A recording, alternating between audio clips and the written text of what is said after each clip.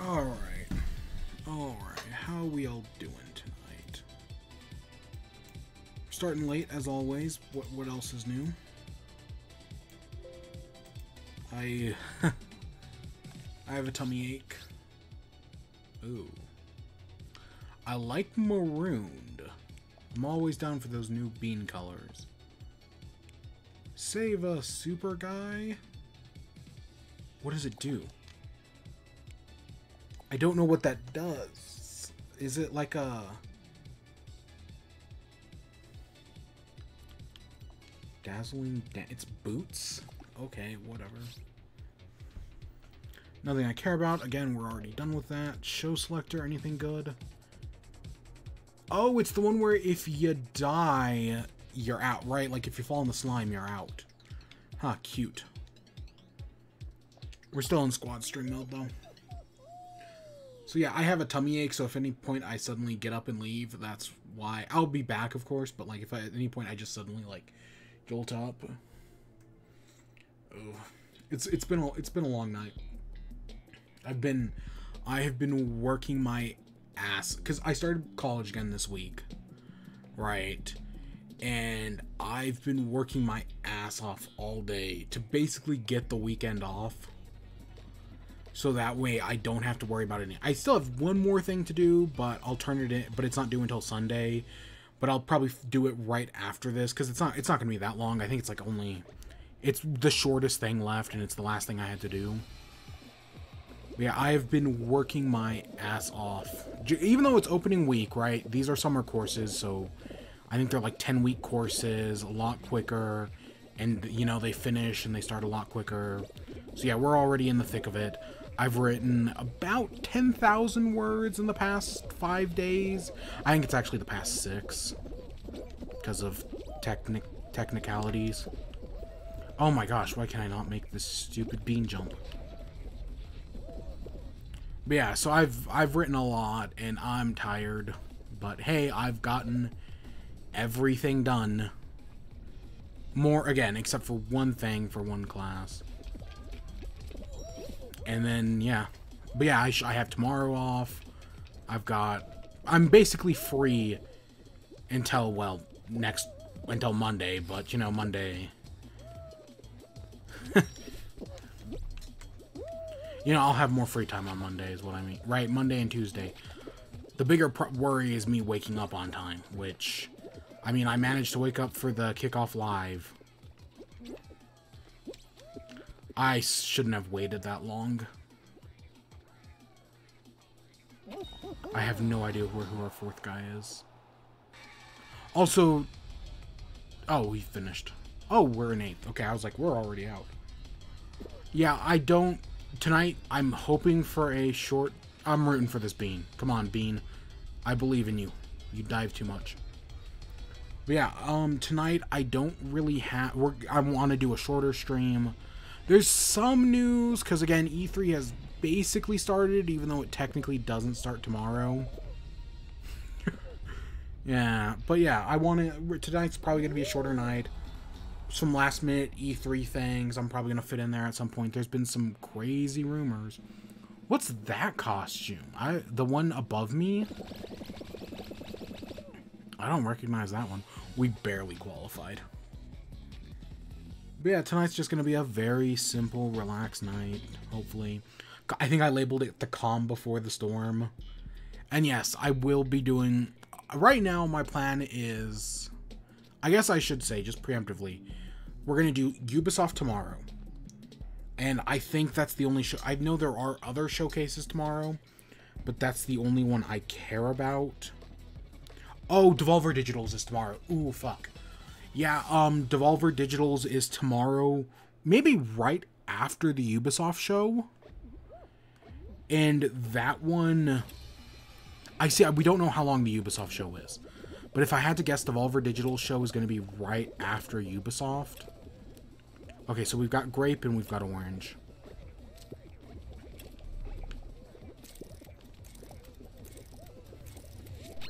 Okay, we're good.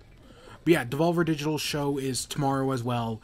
And while if there's like an hour between Ubisoft and Devolver show, then yeah, then I won't stream it. But if it's just like right afterwards, then we will do it. Okay, I've not been paying attention. Watermelon, cherry, grape. Watermelon, cherry, grape, and then apples at the very end. Watermelon, cherry, grape. I know it's here. Okay, I'm gonna have to focus for this last one. Assuming I live... No, I don't. Fudge. You know, we made it. Yeah, we made it far-ish. But yeah, Devolver... Yeah, so if it all lines up, we will for sure do Ubisoft tomorrow. Yeah, look at that guy's costume. I've never seen that before. It's like cyberpunk. It's like a wasteland, actually. Like, you know, like Mad Max. Then on Sunday is Bethesda, and I think followed by Square Enix. Because I think Bethesda's is 90 minutes, and then Square Enix is like either like 45 minutes later, so maybe we'll find a way to kill 45 minutes somewheres in there. I don't really know at this moment, but yeah, we'll figure something out. Monday, the only show I really care about is Capcom, and I don't know if we will stream the Capcom thing. As of this moment, I have no plan to. And then on Tuesday, there is Nintendo's in the morning, and then later in the afternoon is Bandai Namco's. Of course, we will be doing Nintendo. I am a slave to the Nintendo brand. And maybe we'll do Bandai Namco. I don't know. We kind of... My big Bandai Namco prediction was Elden Ring. And we just got Elden Ring. So I don't really need... Right? Like... Other than that, I don't really care. If they announce a Street Fighter V, yay, woo. Even though I don't remember if I predicted Street Fighter V. Yeah. But yeah, it'll just... We're mostly going to focus on the shows. Right? Like, I don't think we'll do anything Monday. We'll see. And those are just the shows I care about. There are a few other things that we'll figure out. And yeah, maybe we'll find something to kill. Maybe we'll boot up Fall Guys in the middle of that and kill some time in there. You know, I don't know. We'll figure it out. But yeah, E3. I mean, and it started with Kickoff Live. Koch Media was also today. And we will kind of be talking about Koch Media real quickly. We'll mention it. But yeah. Today, the long part of today's show, besides for this opening match, the intro, is going to be WIBE. Because we didn't talk about... We spent maybe 10 minutes on WIBE last week. Because we went for 4 hours, and 3 of those were just E3 predictions. It was something stupid like that. And we only talked about... Yeah. Even though I was hoping to have finished Taz this week. And, spoiler alert, that didn't happen.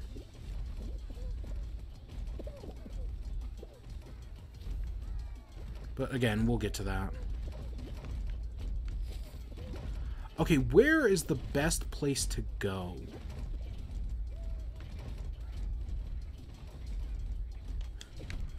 Fuck. I guess maybe if we had a better running start. You're the one good player on our team. I mean, I know I've seen people make it. Yeah, I bet a running start would be better. You're gonna get hit. Oh, he got tapped, but he didn't die. So one of us made it, and that's not enough to push us through. Okay. But yeah, E3 is here now, and yeah, I'm excited. I mean, hopefully not every show's gonna be Koch Media today, but... Or Koch? Koch? I'm gonna pronounce it. It's K-O-C-H, but I don't think it's Koch. I think it's Koch, like Koch brothers, even though it has no relation to the Koch brothers. We did a few dives, we qualified for 2 rounds, and yeah, okay. I think we're only a few away from, we're gonna hit 69 crowns tonight. That's cute. Okay, so let's, wrong button. So let's get into the news. Our first story comes out of Ubisoft. Now, let me get a drink.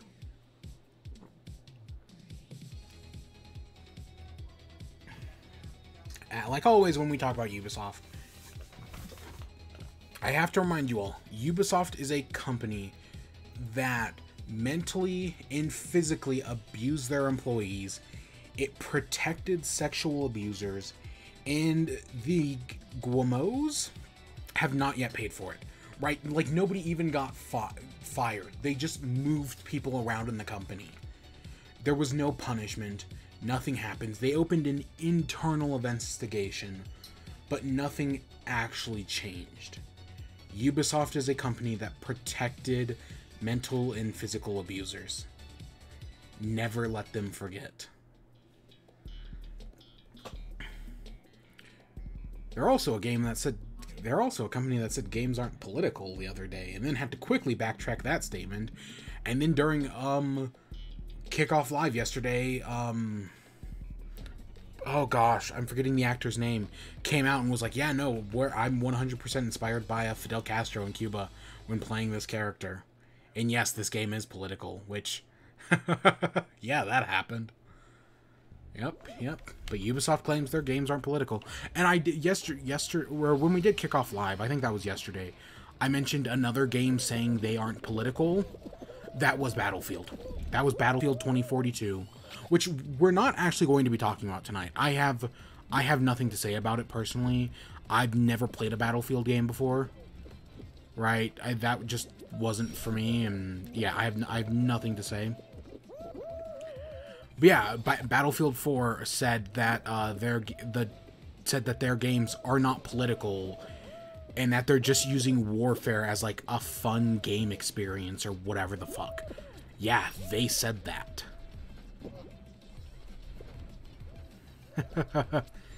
That, yeah, it's just like a setting, right? It's just like a means to an end, and that their games about warfare are not political. The fucking AAA games industry. I say.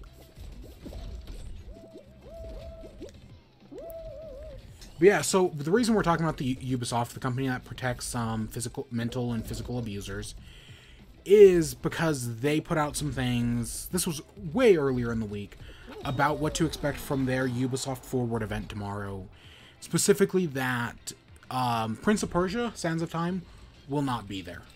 Right? Remember that game, Prince of Persia, Sands of Time remake, the game that was supposed to come out in January, and it didn't look that great, and they were like, oh, and then I want to say maybe in January, because it was announced in like August.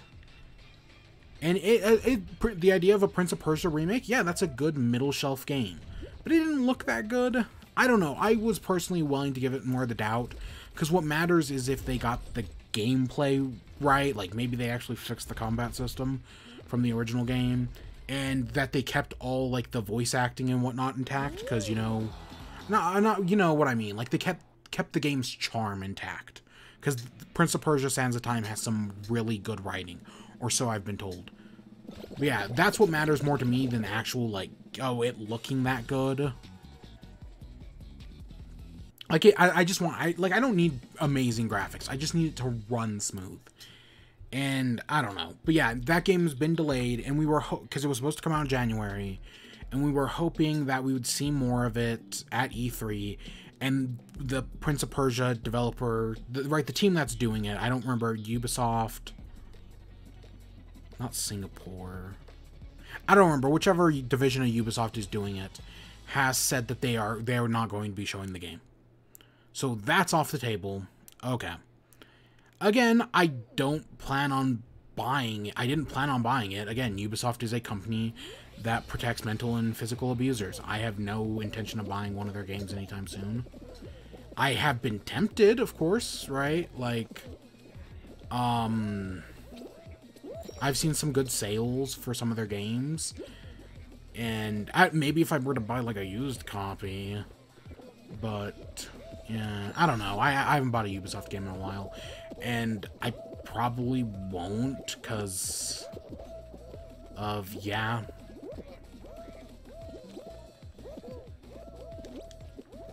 But yeah, and then the other thing they announced was, around the same time they announced this, that Prince of Persia, they also said that The Division will not be showing up at E3.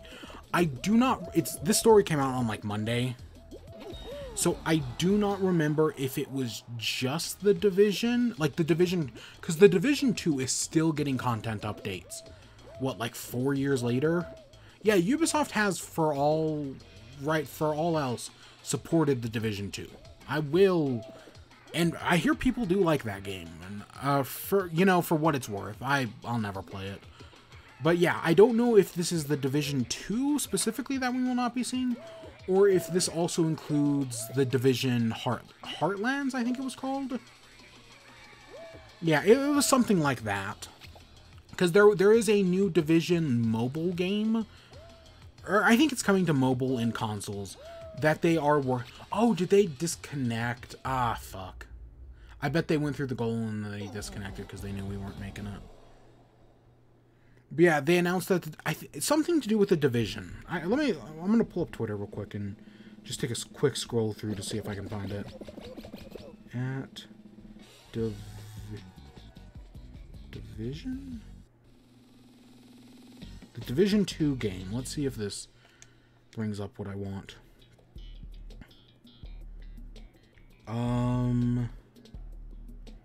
Want to share some... Okay, here it is from 4 days ago. We won't be at... So this is the Division 2 in the Division Heartlands. So I guess it's both. We wanted to be at Ubisoft Forward this year, but we invite you all to tune in alongside...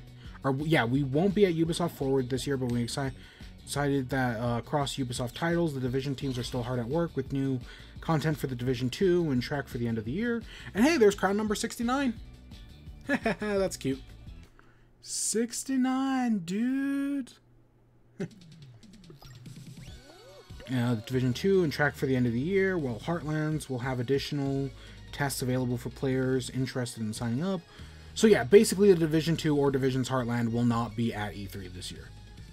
Okay, so that's 2 predictions I've already gotten wrong. I have not been keeping track of what predictions I got right or wrong. I will at some point go in and mark things off, definitely before next week's in chat, because next week we're going to see how many things I actually got right.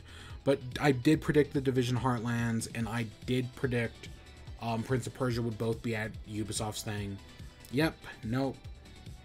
Also, we also found out that Ubisoft Rainbow Six Quarantine, right, which we figured it was going to get a new name. There was the rumored name of Parasite, which was a working name. Like, there was, like, all this material that leaked out. Yeah, it turns out that's no longer the name. The name has right? It's not Quarantine, because obviously it's not Parasite. It's now Extraction? It's now, yeah, Rainbow Six Extraction, which is, from what I can tell, it's like a PvE thing. Again, I was never into... I mean, yes, I did play a little Call of Duty Zombies back in the day, but yeah, no. And I never got into Rainbow Six Siege. I tried to watch some, like, YouTubers play it at one point, like... And yeah, I'm sure I've seen some... Like, I've been entertained by, Alfredo Diaz, but yeah, other than that, nah. Division's just not one of those things for me. Again, a game Ubisoft... I mean, for all the shit we give games with... Like, I give games with, like, roadmaps and whatnot. Division is actually one of the few that did... Oh, fuck, we went in the middle. Come on, get on there before the other side does. Yeah, Division is one of... Or Rainbow Six Siege is one of those few games that has, like, a roadmap and actually, like, did stuff on its roadmap. It's one of the only ones.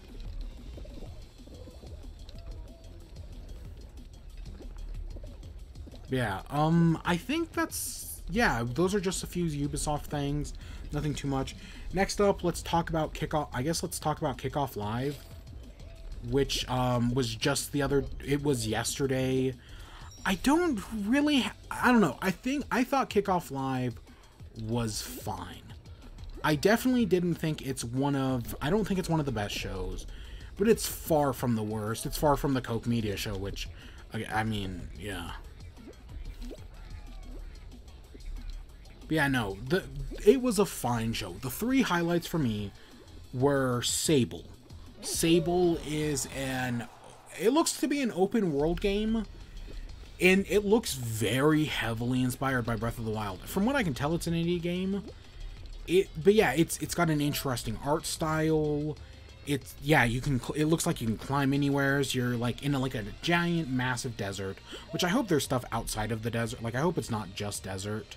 I've seen enough deserts with like Creature in the Well and all that, but it looks good, right? I love Breath of the Wild, and now we live in the post Breath of the Wild area where tons of games are inspired by Breath of the Wild, and I'm personally all for it. I mean, I'll never play Immortals Phoenix Rising because Ubisoft is a company that protects mental and physical abusers, but right, I'm all for the post Breath of the Wild influence, because Breath of the Wild took what Ubisoft did in games like Far Cry and Assassin's Creed and did it better than Ubisoft ever did, which is ironic in its own way, but yeah. But yeah, Sable is a big one that I'd never heard of before.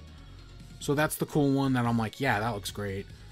Tunic was barely in the show, but it's a game that's been shown off at Microsoft conferences before. It looks fantastic. Tunic looks great. It's right, it's your Zelda inspired. You play as like a tiny little fox exploring like an island. There is a demo coming out next week sometime, I think. I think it's like the 18th or something. Maybe it's the 12th, but I think it's the 18th.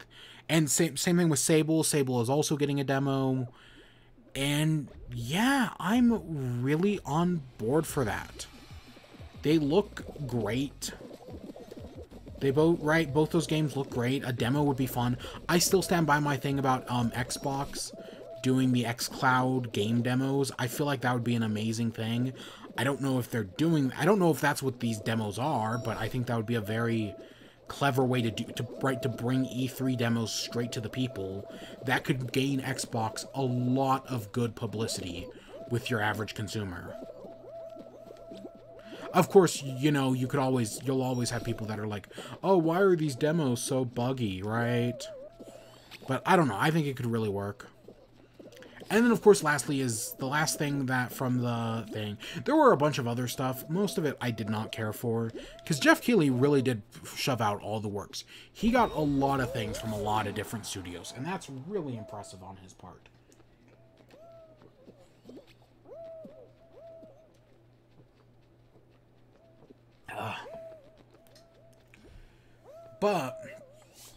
But it ended off with the big thing. Now, I was predicting this was going to be at Bandai Namco shows, because Bandai Namco is doing a show on Tuesday. And I was just like, it makes sense to do this at Bandai Namco show. But nope, it was here. The most, because this game, I forgot about this. It won most anticipated game at the Game Awards last year, Elden Ring. And it looked fantastic. I've heard some people be like, oh, well, the visuals aren't that great, but it's a Souls-like. I don't give a shit about visuals. I care about the gameplay. It's a Souls-like. You know what I mean. Right? I care more about the visuals, or I care more about the gameplay. I don't give a shit about visuals. I mean, again, Sultan Sanctuary was showing off. I don't care about visuals. And Sultan Sword, or whatever it was called, Sultan Sacrifice, I think was the right one. Sequel to Sultan Sanctuary. Sultan Sanctuary was a good game. And yeah, a sequel is fine. I forgot that existed, but yeah, the first game was fine. Oh, we did get eliminated there. Ah, shit. But yeah, Elden Ring, I think it looks good, personally. Like, it's not amazing. Like, it's no, Ratchet and Clank, right, that new one. But I still think it looks good. Like, the sets are beautiful. I found out, so I guess there was I'll see if I can pull up the Nibelion tweet. But there was something about, I'm just pulling it up on my phone. But there was something about, like, it being like an open world game, which is like ooh, that's kind of cool.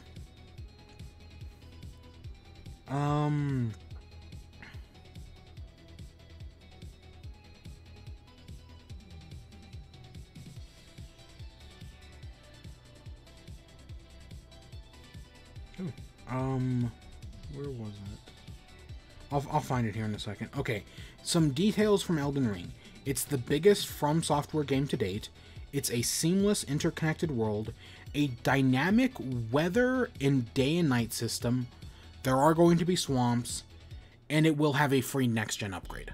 It's the two things that the day and night cycle in the weather thing is interesting, because from what I've been told in most From Software games, right, like when it changes from day to night, that's usually like a set thing, right? Or when it rains, it's like a set like story sequence thing, right? Like, oh, you're gonna go to this boss, and it's gonna be cooler to fight this boss at night, so you're gonna fight this boss at night.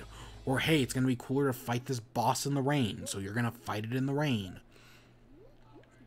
Right? So that's interesting in the seamless, interconnected world, right? So it's presumably...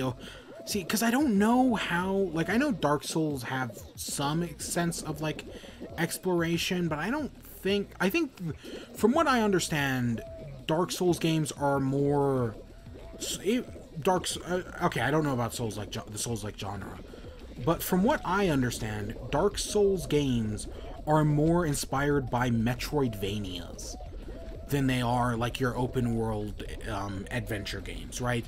They use more Metroidvania logic, where you go and you get an item, and that item allows you to like open a door, and there's some backtracking in there, and you get new powers or whatever. I don't know. That's what I have heard. I admit it, for all the excitement I have for like right now that I finally see Elden Ring, and it's like, oh, I get it now, right? Like I get it now. I have actually never played a From Software game.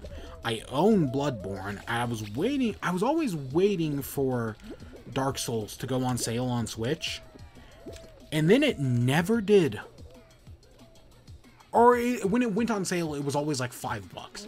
Like I was waiting for. I think it started off at like 40, and I was always waiting for it to drop to like 20 or something like that. And I might have eventually hit that, but from what I know, it never dropped below like 30 for like years. And I know I could just buy it on other systems, especially now that I have a PS4. But yeah, I don't know. And again, especially because I don't have a Switch anymore.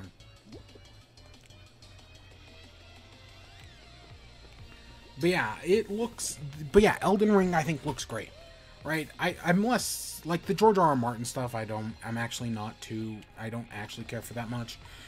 But it's more that just the game looks good and it looks interesting. Maybe, will it be my first Souls-like game? Maybe. Well, okay, yes, again, Sultan Sanctuary. And I've played some other games that would be classified as Souls, that are like variants of like Souls-like, but I've never actually played anything in Dark Souls. I own Bloodborne, but I've never actually played it.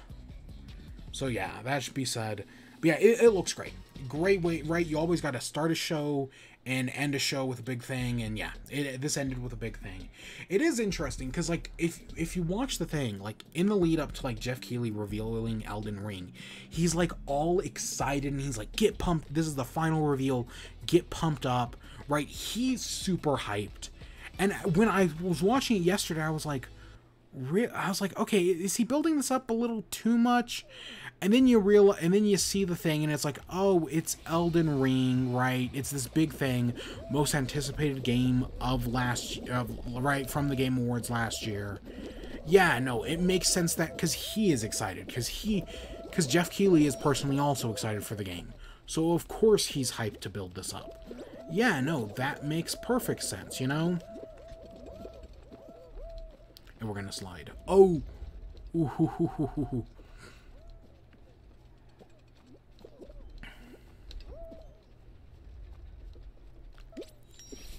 Yeah, no, right, in like hindsight, I'm like, you know, I like this a little better, right? Like in hindsight, it's like knowing what's been built up here and what the actual payoff to this all is. I'm more inclined to be like, yeah, you know what, that's actually a good end point for this, right? Just Elden Ring is huge. People are super excited. Cause yeah, like, I don't know, like I know Sekiro won Game of the Year at the Game Awards a few years ago. But, like, I don't actually know, like, people didn't seem to be that excited for Sekiro. At least in my memory, people weren't. People were excited for all three Dark Souls. I remember people being super hyped for Bloodborne. I don't really remember anyone being too hyped for Sekiro. That's just how it plays in my memory. Maybe it's... I mean, it won Game of the Year. There should be a skin in Fortnite. Oh, yeah, we did find out, new Fall Guys skin. They're doing a 2B from Nier Automata in Fall Guys. And they're calling the skin, 2Bean. Which, it's the obvious joke, but that's kind of funny. Oh, there's also the Among Us thing. So the Among Us thing... Can I find that real quick? I want to talk about the Among Us thing, actually, as well. Among Us roadmap. Okay, I want to talk about this real quick. So here's the things from the Among Us roadmap. Which, you know... Oh, God damn it, YouTube. I freaking hate you. So, we know about the airship. I still love Among Us. I know some people are tired of it. I personally really love it. Mods are a big deal. The mods are super, right? Town of Us. Super fun to play. Still love Among Us. And yeah, so we know about the airship and all that. They revealed 15 player support. So they're adding, right? The airship is huge. And I feel like adding in more players, maybe even, I personally maybe even say they try 20. That's cool. That's a cool one to see. That's, I think, a big deal, right? Adding in 15 player support. So yeah, I'm down for that. I think that's a good thing. Did we get eliminated? I have no idea. I was not paying attention. I was trying to find this.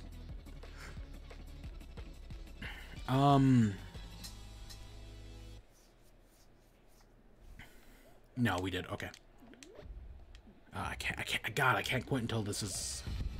Yeah, there we go. Next up, they're account leaking. I'm assuming that means you can share stuff between, right, PC, mobile, and Switch, which, okay, that makes sense, right? Like, because Fortnite does all the account switching as well, so that just makes sense, right? That just makes sense as something to do. Achievements, they're bringing because one of them is also to bring the game to Xbox and PlayStation, which we already knew it was coming to PlayStation. We knew it was getting a Ratchet and Clank skin. So it makes sense for it to come to Xbox. It might also, because it's on Game Pass on PC, it might also come to Xbox on console on Game Pass. I know some people would be hyped for that.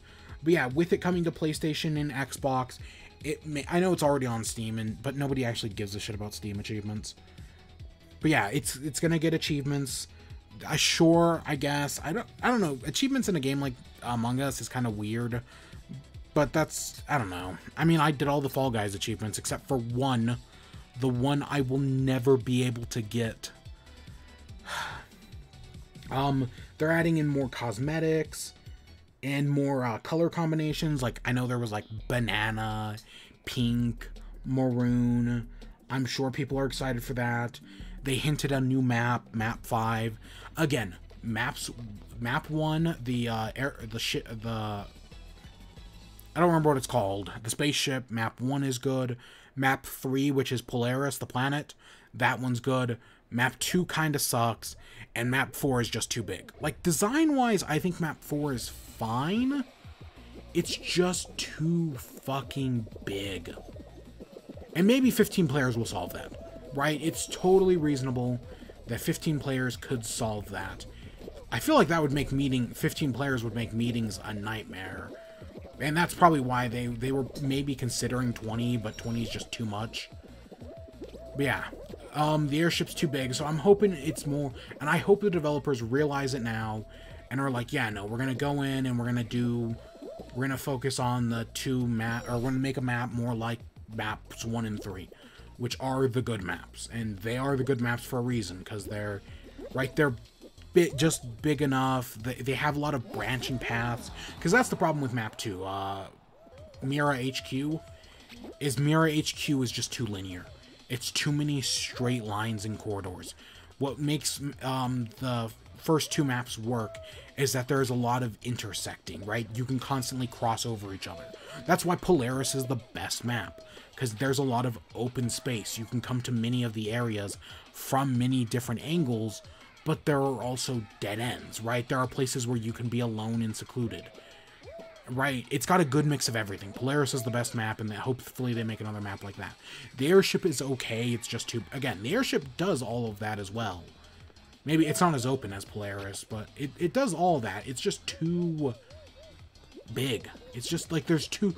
Like, you can go for a while and not see another person. And, like, you can kill someone and it just takes forever to find a body because the map is so big. And then the last thing, they're adding a new game mode, Hide and Seek. Hide and Seek was a fan mode for a while, right? That was like a fan mode that people, like, created, and people like it, so they're making it an official mode now. That's what I want to see.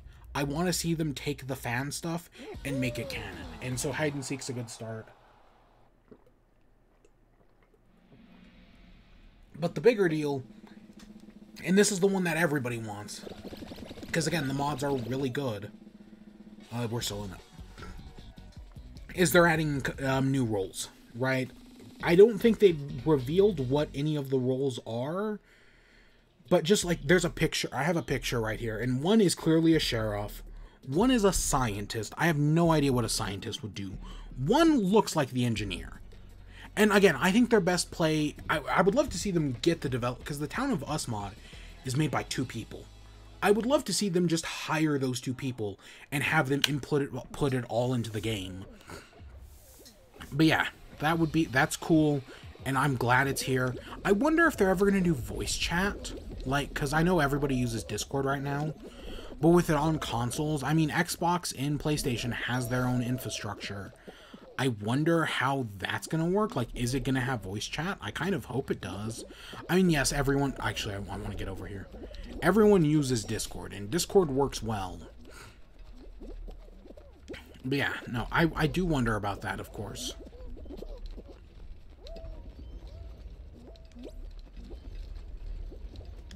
But yeah, no, it's... I still like Among Us. I know a lot of people are sick, right? Kind of like Fall Guys. A lot of people just wanted to cry... dead game, and I get that. I get what people are saying, because it's not as, like, kind of like Pokemon Go. Pokemon Go made like $1 billion last year, and people will still decry it as dead game. It's about as big now, or it makes about as much money, which is okay. It's not as big as where it was in like 2016, but it makes about as much money as it did. Now, admittedly, a lot of that's scummy business practices. But yeah, Pokemon Go is still, it's huge, but people will still decry it as dead game. So I don't know what to tell you. I'm almost out of water. And I know the second I run out, I'm not going to be able to get more. But yeah, no, I think the Among Us roadmap, that's a fine way. I do wonder how long it's going to take for them to actually get some of that stuff out. Like, I know they've been teasing the new colors for a while, but, like, how long is like, Map 5, I can understand that taking... Because admittedly, I have not seen a mod that adds a new map. Admittedly, I don't play... I mostly just play the Town of Us thing, and there was that Harry Potter mod. Like, but I've never actually seen, like, a new map. So I could understand that taking longer. But I hope, like, some of this new role stuff is out, like, soon, right? Like, the second they bring it to consoles... It's like, hey, we brought it to consoles, and we've got crossplay, of course. I think crossplay exists. I know crossplay exists between mobile and PC, but I want, like, full-on crossplay, and yeah, I want these new roles to be in there. I don't know. We'll see. But yeah, I guess let's move on to the next thing. So Koch Media's presentation, E3 presentation thingy was today. Koch Media is not, like I said earlier, it's not related to the Koch brothers, who are, you know, the guys who, they spent like $1 billion funding the Republicans in the 2016 election, right? They just do a lot. They're oil tycoon guys, right? One of them is luckily dead. But, of course, they hold so much fucking power in this country. They're big... donators to Fox News, of course. But as far as I know, this Koch Media group has nothing to do with them, as far as I know, or because it might be like Koch Media, or Koch Media. I don't remember what it is. But they had their E3, you moron. They had their E3 presentation today, and it was terrible. I only watched like 10 minutes of it because they started off like Jeff Keighley was there and they started off with like some interviews and whatever. Because I think Koch Media or whatever, they like if we were ever to get a Simpsons Hit and Run reboot, it would be through them because they own the studio that did Simpsons Hit and Run or something like that, like somehow through like all this bullshit they'd be the ones to do it somehow.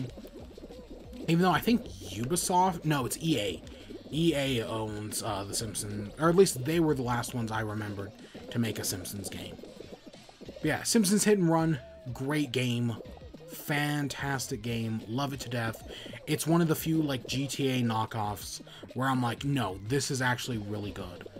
That and I guess Saints Row, the Saints Row 2, even though again that's a little bit more complicated. We're out. Yeah. But yeah, they did their showcase today, Koch Media. It was 2 hours long, and it was boring as fuck. It was a lot of developer interviews from what I understand. I don't know. Again, I only watched like the beginning of it, and I was immediately bored. And again, I had classwork to do, so I just went to working on that. But it looked like it fucking sucked. I know of course, there are people who, like, Kinda Funny, who do every E3 show, and from what I understand, they did this show as well. Oh, there was also also on a completely unrelated topic, after Kickoff Live yesterday, they did a Day of the Devs thing, and I guess they talked about Axiom Verge 2, and I guess Axiom Verge 2, which was revealed at a Nintendo event, the original Axiom Verge was actually funded by PlayStation, and I think it was PlayStation exclusive for like over a year or whatever. Or, you know, PlayStation helped out, because it was only made by like a single guy. Well, I guess there was a Day of the Devs, and they talked about Axiom Verge 2, and Axiom Verge 2 is coming to PlayStation as well. That was also revealed yesterday. I hadn't even thought about like anything from Axiom Verge 2, but hey, that got talked about after the Game Award thing yesterday.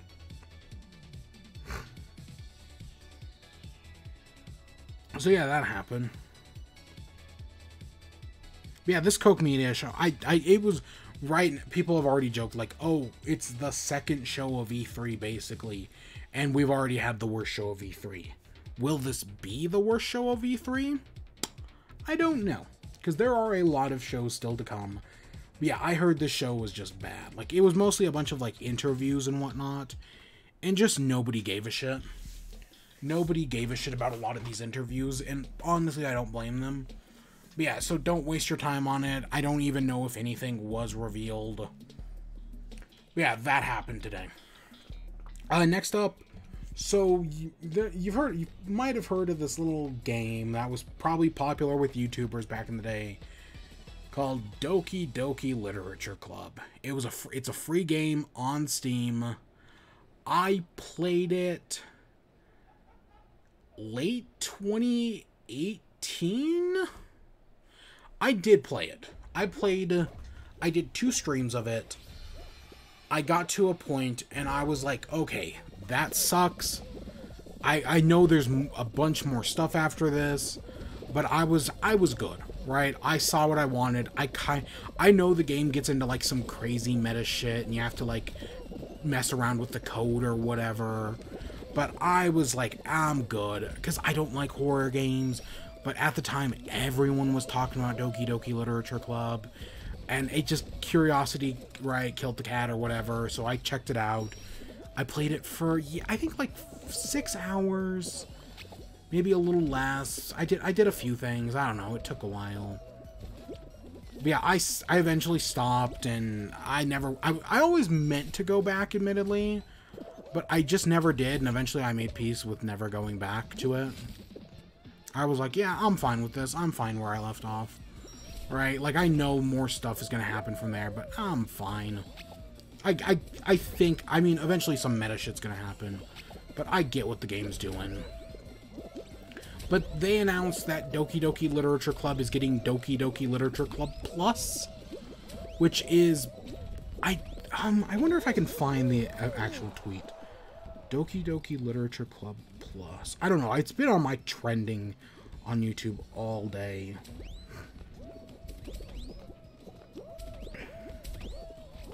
Doki Doki Literature Club Plus. Okay, Doki Doki. There's an announcement trailer. It's coming to. I think the big thing is it's coming to PC, or it's coming. It was originally just on PC. It's now coming to PlayStation 4, PlayStation 5, and Nintendo Switch. Not Xbox, interestingly enough, even though, again, that's definitely not the first time I've seen that. Yeah, it's not coming to Xbox. Yeah, it's a physical edition. It comes with a soundtrack download card, 2-inch character standees, all 4 of the main characters, a Literature Club membership card, a sticker sheet, and a poem from Monica. And yeah, that's the premium physical edition. $30. Yeah. Includes new features, content, and releases on PC, Switch, PlayStation, and Xbox on June 30th. So right at the end of the month. Yeah. Again, I thought the game was fine. I think I got what it was going for, even though you could easily play probably another, like, I don't know, there was probably another, like, 6 hours I could have played. I don't know. It's just, I don't like horror games, and I was, like, really, like, worried, like, oh, what the fuck is gonna happen, right? I was like, oh, no, this is gonna go terribly. And it did, just, it didn't go as, like, terrible as I thought it was. Again, those streams exist. Those streams have existed for, again, I think that was 2018. Maybe it was 2019, but I'm pretty sure it was 2018. You know, and you know what? All of a sudden, you know what this also makes me think of? The Stanley Parable Ultra Deluxe. Right? Stanley Parable came out, fantastic game. I Let's Played it way back in the day. But they announced at the Game Awards a few years ago that they were doing Stanley Parable Ultra Deluxe. I think in 2018 Game Awards. It was supposed to come out in 2019. It got delayed out of 2019 into 22, because there was a joke about, like, it being compared to The Last of Us. And then it got delayed out of 2019. And then it was like, oh, it's supposed to come out in 2019. And The Last of Us got delayed until 2020. And then it got delayed until 2020. And now here we are in 2021. And I think the last we heard about it was probably that it was getting delayed into 2021. Again, the Stanley Parable is a great game, and I was super excited for the Ultra Deluxe, because they were also porting it to consoles, because it never got ported to consoles. But it's been years now. So yeah. But yeah, no, I don't know what to say about Doki Doki Literature Club Plus. It's, you know, if you're down for that, good. It's not a game for me. But, you know, I know people are probably excited about that. I know Doki Doki Literature Club is one of those fucking games that, like, people, like, go crazy over, right? Like, kind of like your FNAFs, your Bendy and the Ink Machines, your Hello Neighbors, even though that game was fucking destroyed. Like, the internet ruined Hello Neighbor. It had promise, and then the internet just destroyed that game. Bendy and the Ink Machine, I heard, was fine. FNAF, I'll defend the first 4 FNAF games, even though I guess now it has come out that Scott Cawthon, like, we knew he was Christian, right? Or yeah, Christian.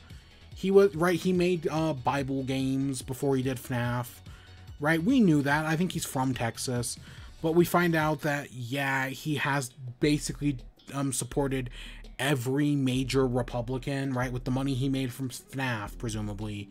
He then supported people like Donald Trump and Mitch McConnell and all of them. I don't know. A lot of people were, because one of the big things FNAF did was it, like, launched, like, 1,000 furries. FNAF basically created an entire generation of furries.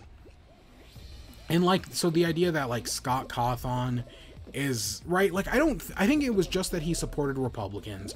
I don't think anything came out about him being, like, anti-LGBT plus or anything like that. I don't think anything like that came out. I think it was just that, hey, Scott Cawthon supports Republicans, right? And he's maxed out all his donations to people like Donald Trump, who are most certainly anti-LGBT plus, right? But I don't think it was anything other than that. I don't know. I could totally be wrong about that. But as far as I know, he hasn't said anything like that. But yeah, I don't know how to... Again, I know some people are like, oh, cancel Scott Cawthon, right? Blah, blah, blah, right? Looking at the irony of the whole situation.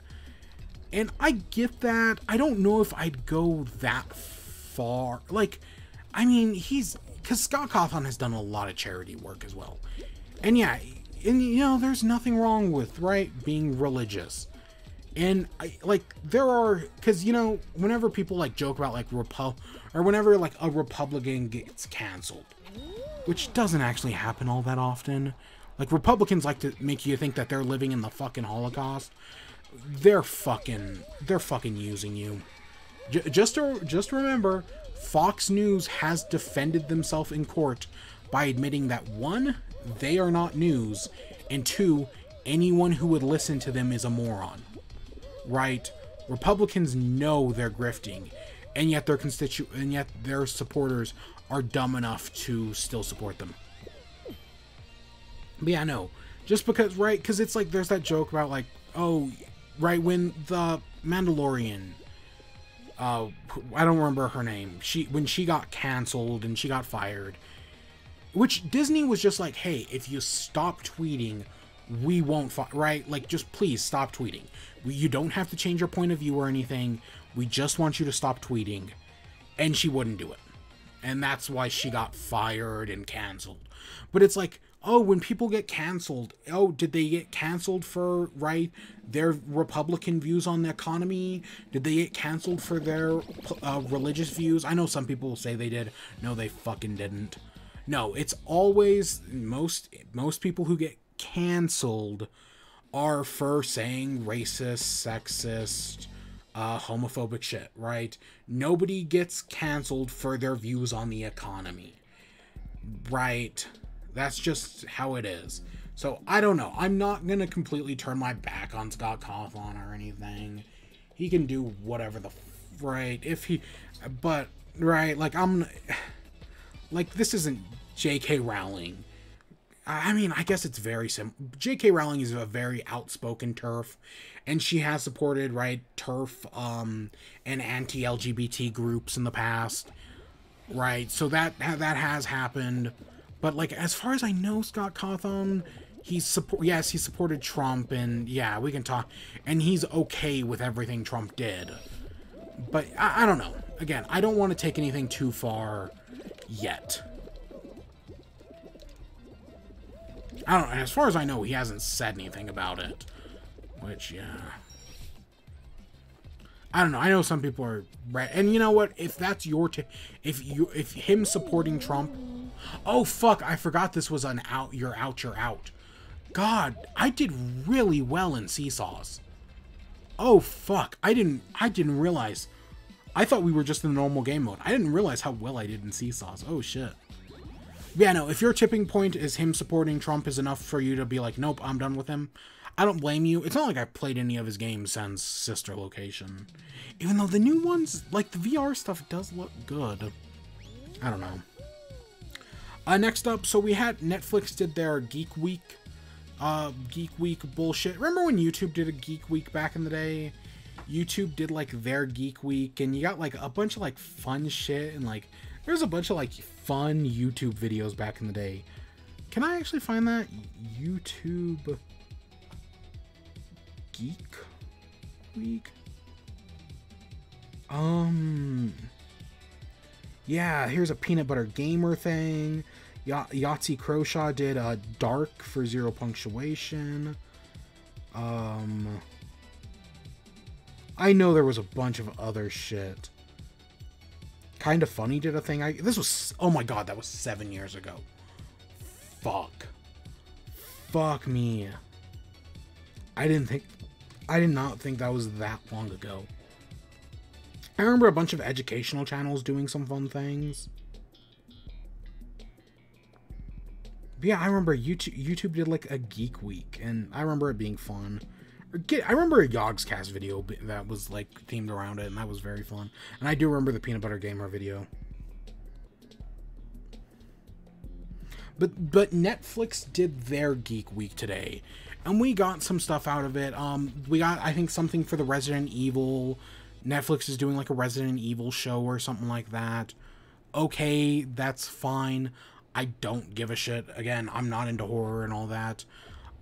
They're making a Splinter Cell. Ubisoft, the company that protects physical and mental abusers, is doing a Splinter Cell show. People really fucking want a new Splinter Cell game. And Sam Fisher, the main character, has been in... Right, he's been in several other games. And they're now doing a Splinter Cell show. But Ubisoft just refuses to make a new game. And part of it is because Splinter Cell is a single-player game.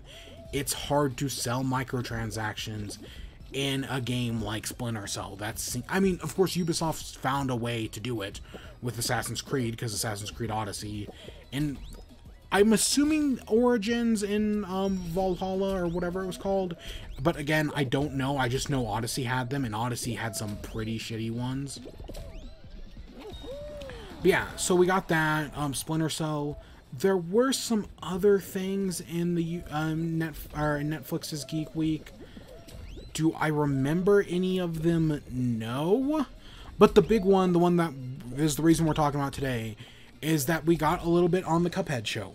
We found out that Wayne Brady of Whose Line It Is It Anywhere's fame will be playing King Dice.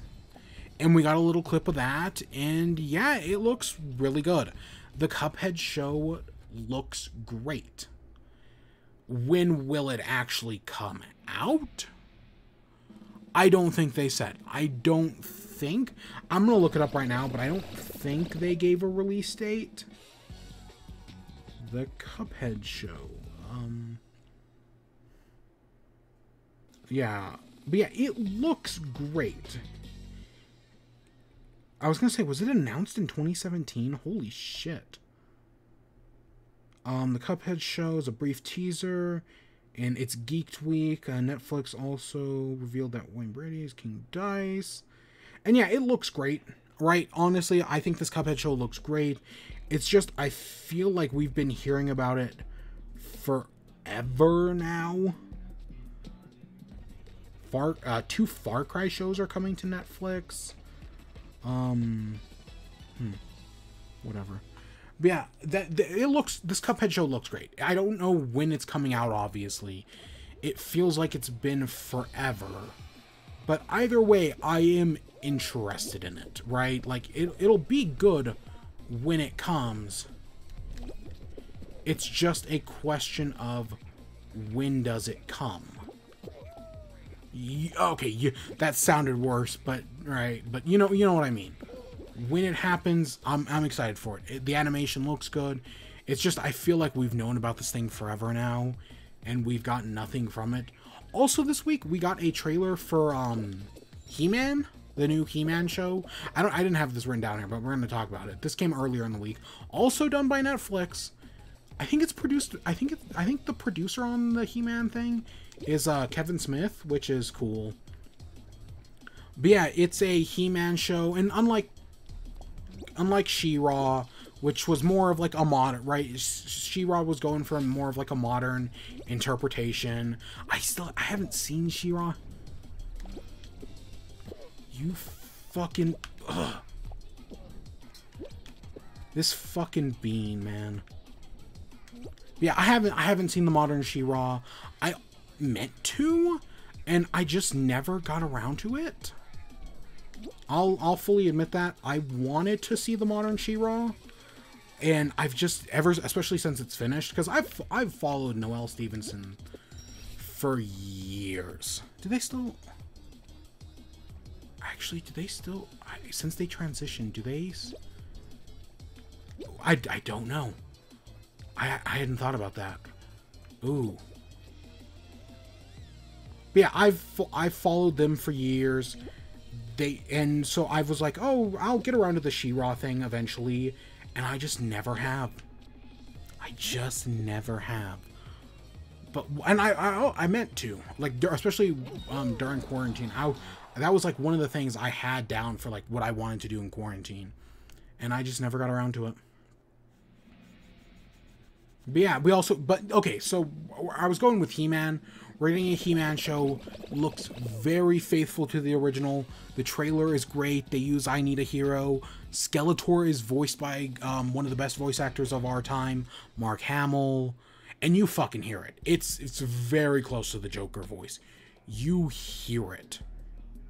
So it looks great. I don't think we got a release date for that as well.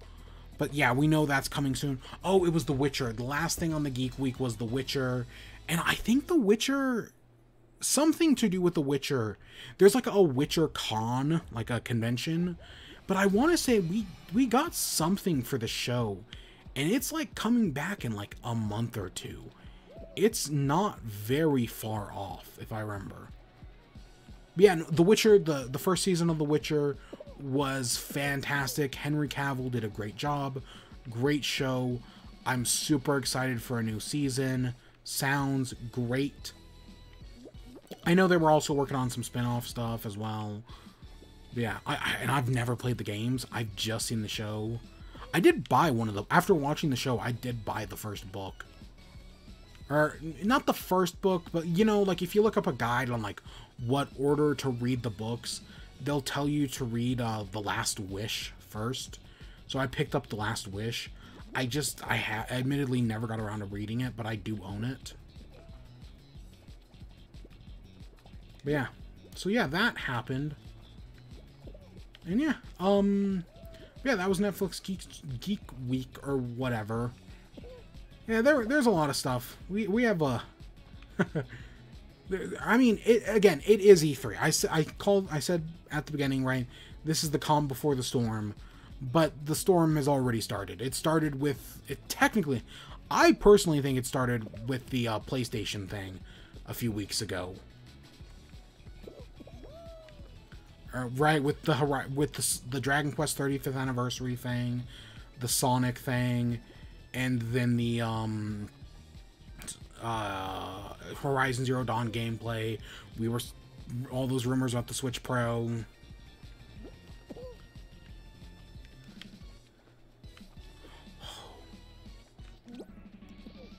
I know a big thing on this is that you don't want to jump. I know jumping is like a big deal.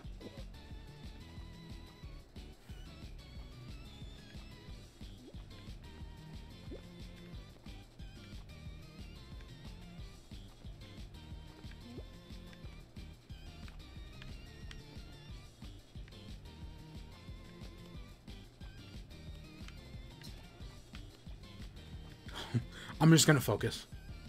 We'll get into our next news. I think our last news story of the night. Right after this.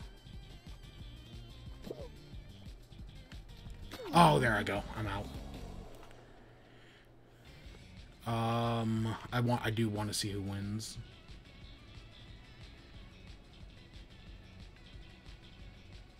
Yeah, I probably would have been out by now. It's rising fast.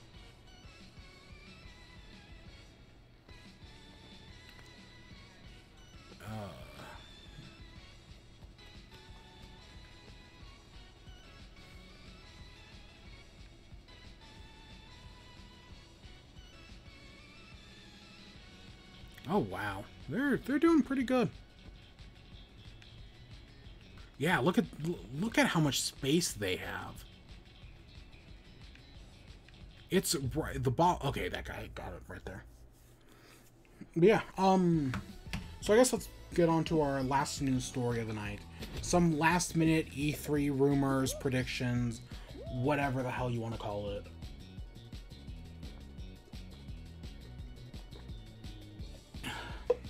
I'm out of water, so however long the rest of the WIBE takes us, we're out for the night. Ew. Ew, we are out. That sucks. Oh shit. Okay, as we get into this last story, I don't actually wanna. We gotta go through this first. So there's this list from, this is user Brushy, right? Practical Brushy. This was originally a Twitter, maybe it was Reset Era, and then it was posted on Twitter, and then later it was backed up by Daniel Ahmad, who was like, this is true. So these are kind of like last minute E3 things. Of course, some of these have kind of already happened, but I kind of want to go through them real quick, just see if there's anything interesting. Rainbow Billy, I have no idea. Among Us, yes, we did get some of that at the Jeff Keighley thing. Dollman, no idea. Death's Door, no idea. Trek to Tommy, no idea. 12 Minutes, this is that Greg Miller thing. Or it was originally kind of funny, was the way what blew this game up. It looks great. I think Willem Dafoe's in it. We'll probably see that at Microsoft's thing. It looks fantastic. The Persistence Enhanced, no idea. Atomic Heart, no idea. Somerville, sounds familiar, but I have no idea. Back 4 Blood is getting its own E3 thing, plus it was at Jeff Keighley's Kickoff Live. Slime Rancher 2, that's interesting. Slime Rancher was a game I actually did play back on PC years ago, back when it was in like beta or alpha or whatever. Really, I enjoyed it. Or I guess it was early access, but yeah, either way, I did enjoy it. And yeah, a second one is cool. I should get back. I think it's on Game Pass. And again, I have it on PC. Stalker 2 Stellaris. Why do I recognize Stellaris? Give me a second. I'm gonna look this one up. I'm just looking it up on my phone. Stellaris. Stellaris is some space game thing? Oh, it releases in 4 days. Yeah, it looks like a space, like... It looks like a space, civilization style thing. I don't know, it sounds familiar. Console edition. I do remember a game called Far Lone Shores that I did want to play, because I remember hearing good things about it, but I never got around to.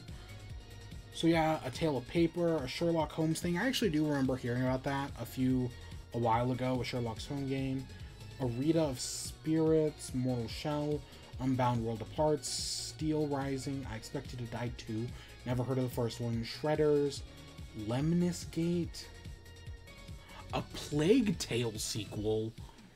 That's... Plague Tale is a great game. Again, I haven't played it because I only play Nintendo games. But I heard good things about a Plague Tale, so a Plague Tale sequel, that's good. Marvel's Avengers, again, I expect to see the Wakanda stuff at Square Enix's show. No idea. Wave Break, we just found out about at Jeff Keighley's thing. I think it just came out today. Research and Destroy, I have no idea. Replace, no. AOE 4? What? I have no idea.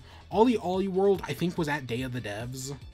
It might also be in an upcoming show. Forza 5 is, I think, a Microsoft thing. Grounded, that's one of my predictions. That we get like a bigger update from that. Maybe it finally gets out of beta. Senua Hellblade 2 is... yeah, no, the first game... I didn't play the first game. I have Game Pass, so I've been meaning to. Never got around to it, but I hear it's fantastic. Despite that one game-breaking bug that was patched out. Outer Worlds 2, again, I started the Outer Worlds 2, played it for a few hours, never finished it. Fuck, I really need to finish it. The Forgotten City, I have no idea. Psychonauts 2, we already... Right, I kind of figured... Rainbow Six Extraction, that was Rainbow Six Quarantine, we talked about that earlier. Rocksmith, isn't that the game that teaches you how to play guitar? Black Skylands, it was New Skylanders. Whackity schmackity doo. Frack, no idea. Haunted Space, no idea. Graveyard Keeper, Game of Crones, no idea. Wizard with a Gun, that sounds like a fun name. Tumble Time, that sounds like a fun name. Inscription, Shadow Warrior 3, sounds familiar, but I don't know where. I don't think that's a Dynasty Warriors thing. Phantom Abyss, no idea. Audio Clash, no idea. Core Keeper, no idea. Blacktail, no idea. Sci-Food, no idea. Disciples Liberation, no idea. Splitgate, Doki Doki Literature Club Plus, which I think was revealed after this post, if I remember correctly. Because this post is 23 hours old, and I think Doki Doki Literature Club was revealed a few hours later. Writers Republic, we know about, that's the Ubisoft thing. And then this last one, Mario plus Rabbids Kingdom, Mario plus Rabbids Sparks of Hope. That's the big one. That's the big one I want to talk, that we're going to talk about real quick. I had been predicting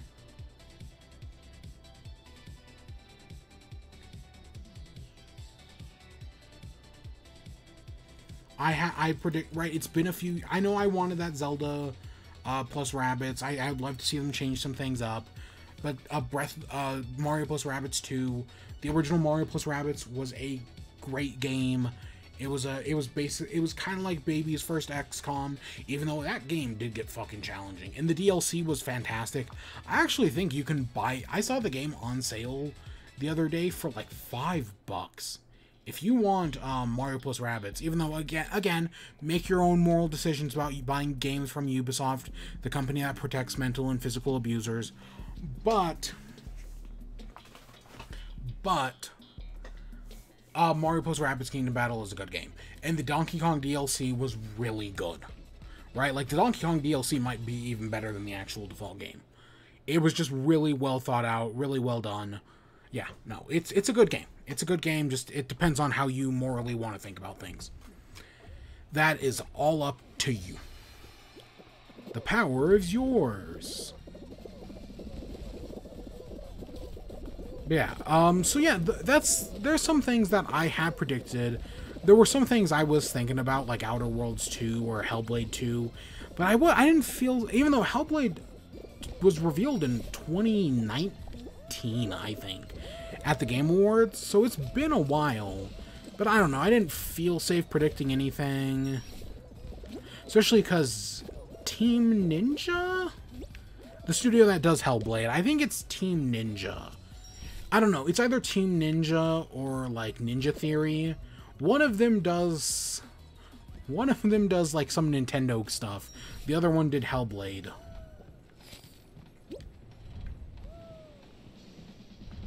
And yeah, because they did put out that hero shooter game, Bleeding Edge, a few years ago, or last year, I think. And nobody gave a shit about it. That game's already dead. This guy's out. Yeah, there we go. Yeah, there was that Bleeding Edge that just I think it was called Bleeding Edge. And nobody cared about it. And at some point, I think it's Ninja Theory, did get bought out by Microsoft, right? That happened.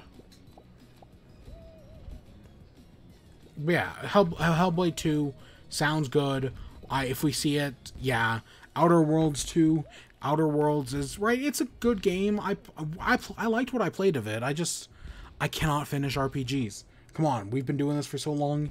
You know I can't finish RPGs. There's been a few other rumors. Actually, while we're waiting here, I'm gonna pull up another one. I gotta open up Twitter again. So give me a second. There was a Zelda rumor today that I do want to find. Just give me a second. Twitter.com/tweeter.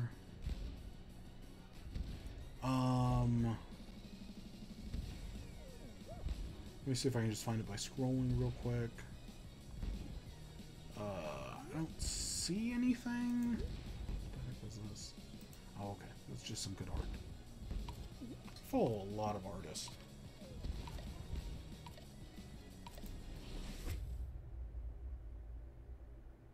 Oh, that's cute.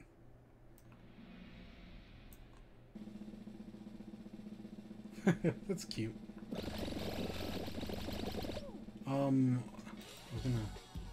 Let's actually try searching for it. Let's go to the old faithful Nibelion real quick.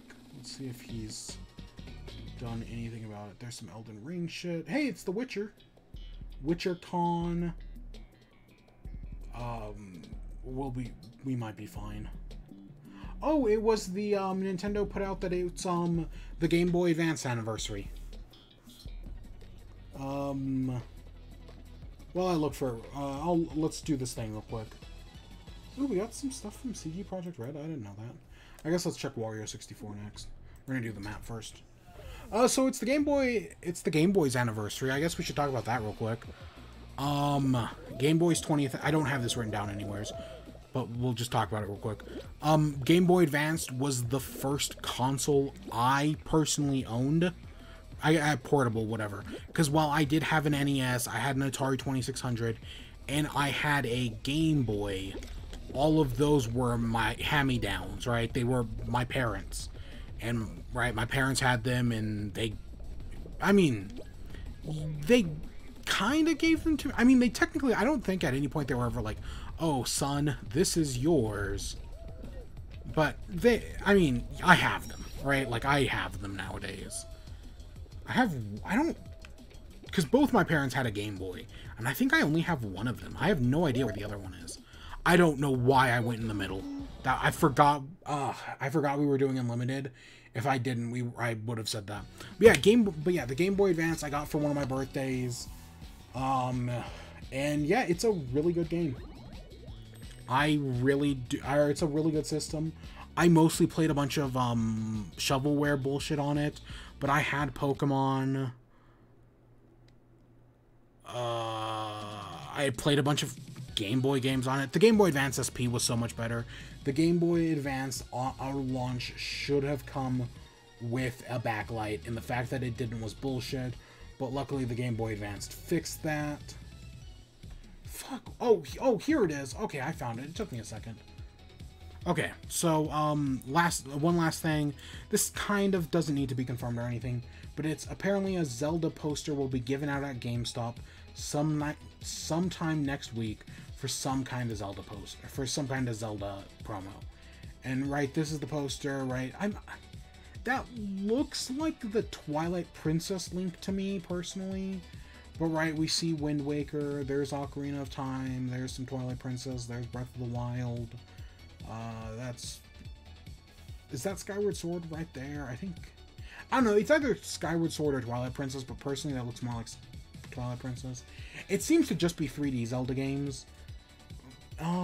Is there any Majora's Mask on here? It looks like it's just Wind Waker, Twilight Princess, maybe Skyward Sword, and definitely just that's Ocarina, but that might be Ocarina, or that might be Majora. We do have another image over here. Oh shit, this is everything. Yep, that's Vati, some different fairies. There's whatever. That's, I want to say Four Swords, even though that could be Minish Cap. That's definitely Four Swords. There's Ravio from Link Between Worlds. There's Link to the Past. Yeah, there's Vati again. Majora, Skull Kid.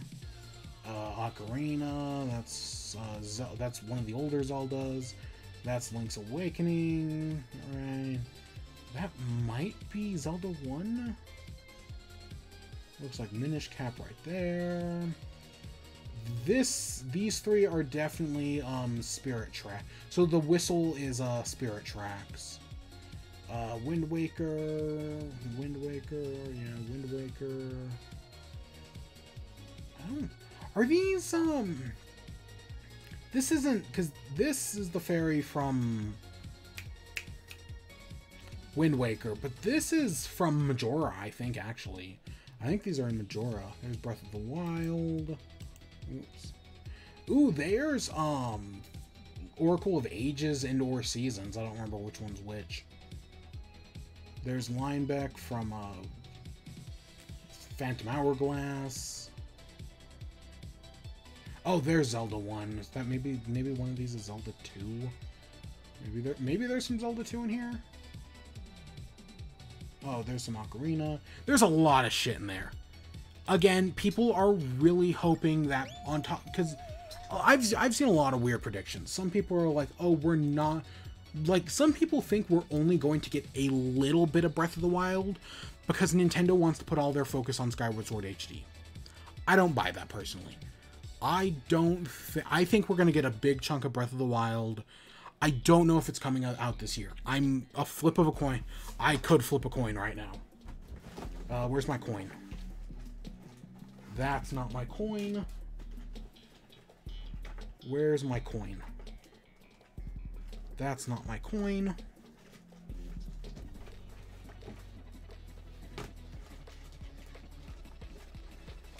Oh shit, I found my coin. It fell in the crack. I'll flip a coin here in a second. But yeah, I don't know. But yeah, of course a lot of people think that, oh, Nintendo's going to focus on Skyward Sword HD.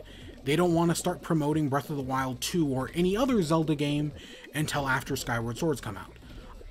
That's not how Nintendo works. If that was PlayStation, if this was PlayStation or Xbox, I'd be like, yeah, totally. Nintendo doesn't want to promote one game too much because it might hurt the sales of the other. But this is fucking Nintendo. They don't give a fuck. They would support 10 games that compete against each other. Again, just a few weeks ago, we talked about all those Nintendo games that came out on, like, the same day, right? Nintendo doesn't give a shit. They'll totally promote all of it. And while, yes, it would be cool to get a Zelda Anniversary Direct thing. Ooh, how did you get stuck, buddy? Alright. Okay, will Breath of the Wild 2 come out this year? Oh, good luck. Oh, we actually got good luck for once on this coin. We never get good luck on this coin. When I did the Switch Pro, we did not get good luck. It was terrible luck, sir.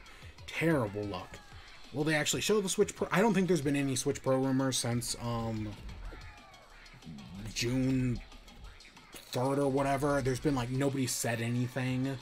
Everyone just kind of shut the fuck up.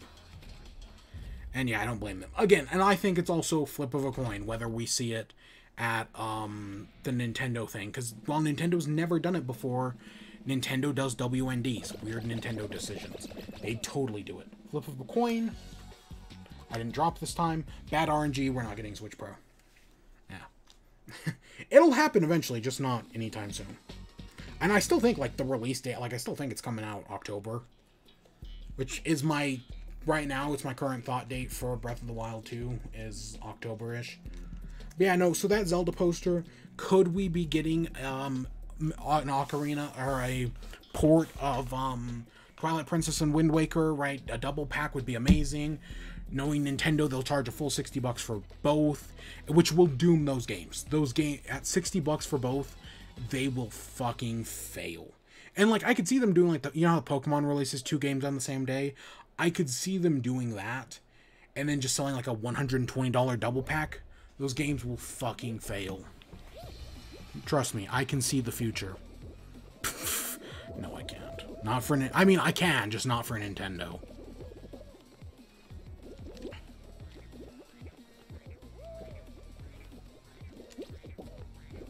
But yeah, I still think Wind Waker and Twilight Princess are happening. While it would be cool to get a Zelda Direct, yeah, I don't think that's happening anytime soon. But yeah, I do think we're gonna get it. You know, and then of course I'd want Ocarina and Majora as well. And I think the way to get around that might be with N64 Virtual Console. Right? They're no longer selling the Mario collection. I think if they finally do, right, like they do, like let's say they talk about Skyward Sword. Like, let's say the show starts off with Breath of the Wild. Then they talk about Skyward Sword. Then they talk about, like, Twilight Princess and whatever. And then at the end, it's like, hey, but what about, Ocarina and Majora, right? What if you want to play those games? Well, don't worry. As of, let's just say August, the N64 Virtual Console will be coming to Switch. And both Majora and Ocarina will be part of the N64 Virtual Console, as well as the following games. And, right, it's Mario 64, maybe they finally get, maybe because of the deals with Microsoft, they get the Banjo-Kazooies, right? That'd be a big fucking get, right? As, like, a start day thing. I personally, I don't expect to see any. I did not predict Nintendo Virtual Console stuff. Or, you know, Switch Online bullshit. I didn't predict any of that for E3 because I just don't expect it to happen. SNES launched 2 years ago now, and even though they've done everything with it might have even been 3 years ago. And even though they've fucking done everything with it except for release Earthbound, it's still a fucking nightmare. So yeah. I guess that takes us to our last topic. WIBE. So let's do some WIBE. Let's do WIBE for the next like half hour. We did not do WIBE last week, so yeah, we got a lot of shit. Let's start off with Taz. I was calling it Tasmania. It's no longer May, so it's now just Taz graduation. And I have not listened to anything since last week. Right, where we ended off last week. Spoiler alert for spoiler alert for episode like 34 and below, where they had just destroyed the hog, and now they head back to the school, and hey, there's now a demon army outside of the school. And yeah, oh shit, everything's going down because Chaos knows what they're trying to do and doesn't agree with it or whatever. Chaos order bullshit. Yeah, no, that's where I left off. I have not listened to an episode since. That's okay, that's technically a lie. I did listen to... I started listening to the, Taz... Was it called Just Us? I think it was called Just... It was something like that. Like, it's one of the specials, right? One of the live specials where they're playing like a homebrew game where they're like superheroes, but they're at like a company picnic trying to hide the fact that they're superheroes. Really fun concept, I will say. Right? Like, that's a fun concept. And the thing is, it's fine, right? It's definitely not as bad as like that Christmas one that I just found so boring. But yeah, it's a fine concept. I feel like, right, some of the characters are fun, some of the moments are fun. I'm enjoying it well enough. Fuck. That getting screwed over, it just wouldn't move onto that conveyor belt.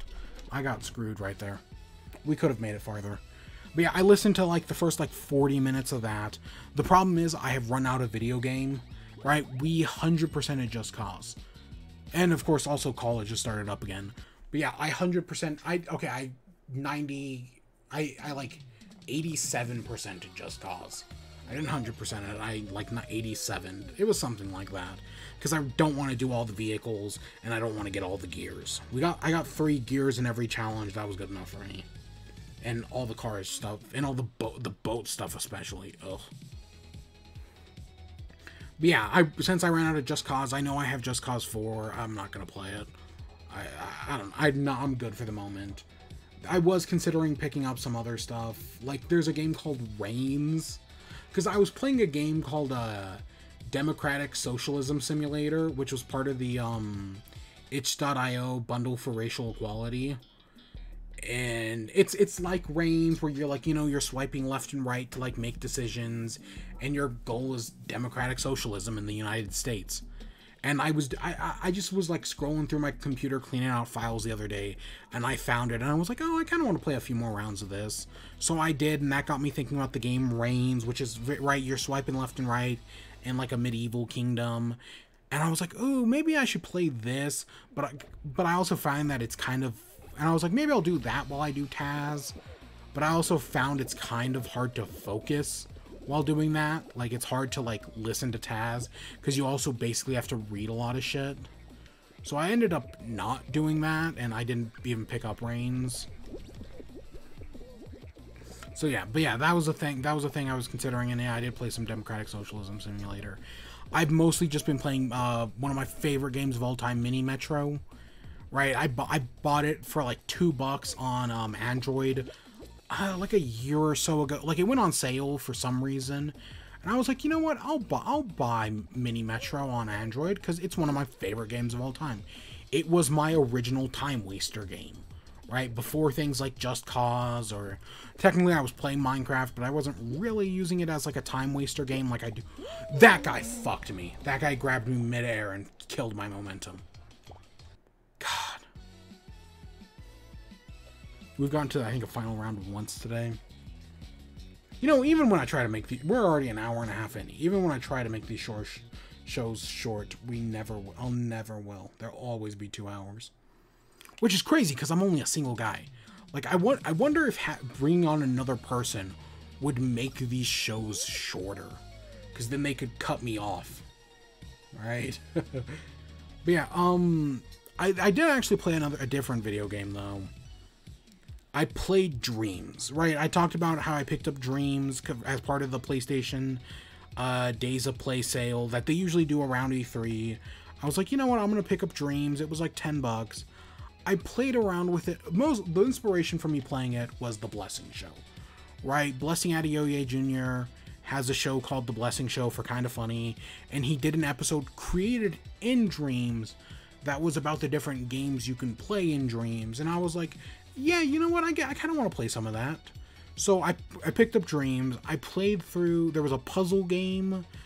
I did not play through all the games he talked about, but I played through some of them that he talked about in his video. There was a puzzle game that I got stuck on.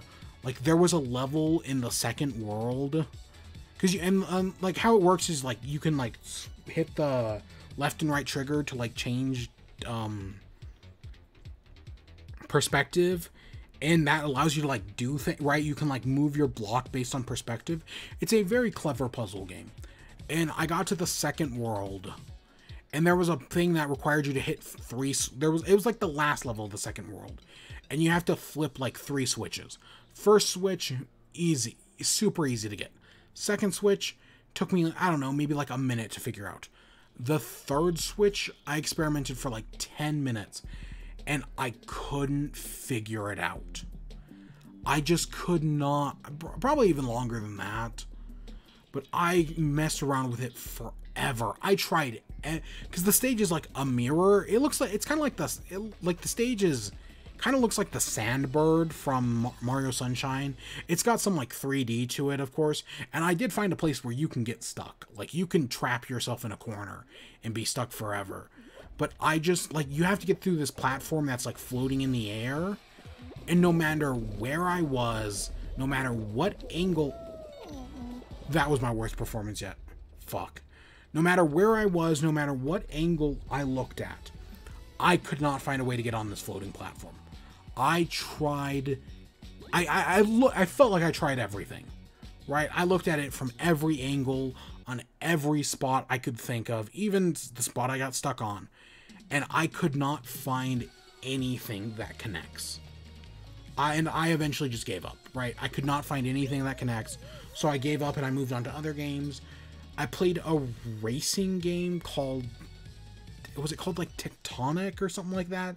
It's like a racing game, but like you do your first lap, and then on the second lap an earthquake happens and like the stage completely changes, and I was like, that's pretty clever. And yeah, it was fun. It's a clever idea. It's only got like a single level. There's a time trial thing, and then there's like a mode where you can't go below like 60 miles an hour or whatever, but it was fun. It was a neat, like, a lot of the Dream stuff is proof of concept. There was a horror game that I played about, like, collecting dolls. Besides for, like, the jump scare whenever you picked up a doll, it wasn't actually, it was all about atmosphere. It was fine. I did another racing game which had like Rocket League controls, where you know how in Rocket League you can like fly around, right, in like 3D space. Yeah, it was kind of like that. It was okay. Every level had like 3 collectibles, and I had no fucking idea how to get any of those collectibles. I also didn't beat that one, but I didn't beat it because I kind of got bored of it. But yeah, every level has like 3 collectibles to get, and I could not figure out how to get all the collectibles. I don't even think I got one, because I felt like your rocket you had to use it to like get over big jumps, but like I have no idea, because some of them were under platforms, and yeah, I don't know, I didn't get that. But yeah, it was a fine game. Another one I really liked was, there was one called like Press X, where the entire game is, right, you just have one button, the X button. And it's a puzzle game with like 20 levels. So like the first level is like press X. The second level is, right, like hold X or whatever. And there are some interesting things that happen along the way. One of them is like, at one point there's like a level that's like stuck in a tree. And I eventually figured out that you have to like shake the controller to get yourself out of the tree. Which I was like, that's kind of clever, right? That's kind of clever. And even though it took me a good minute to figure out. There was one level that had you just wait there for a minute and just do nothing.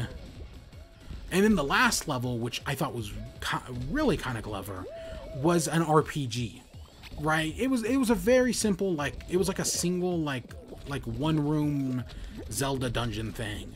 But it was like, hey, press X to move south, press nothing to move west, double tap it to move east, and then there was another thing that you could hit to go west, right?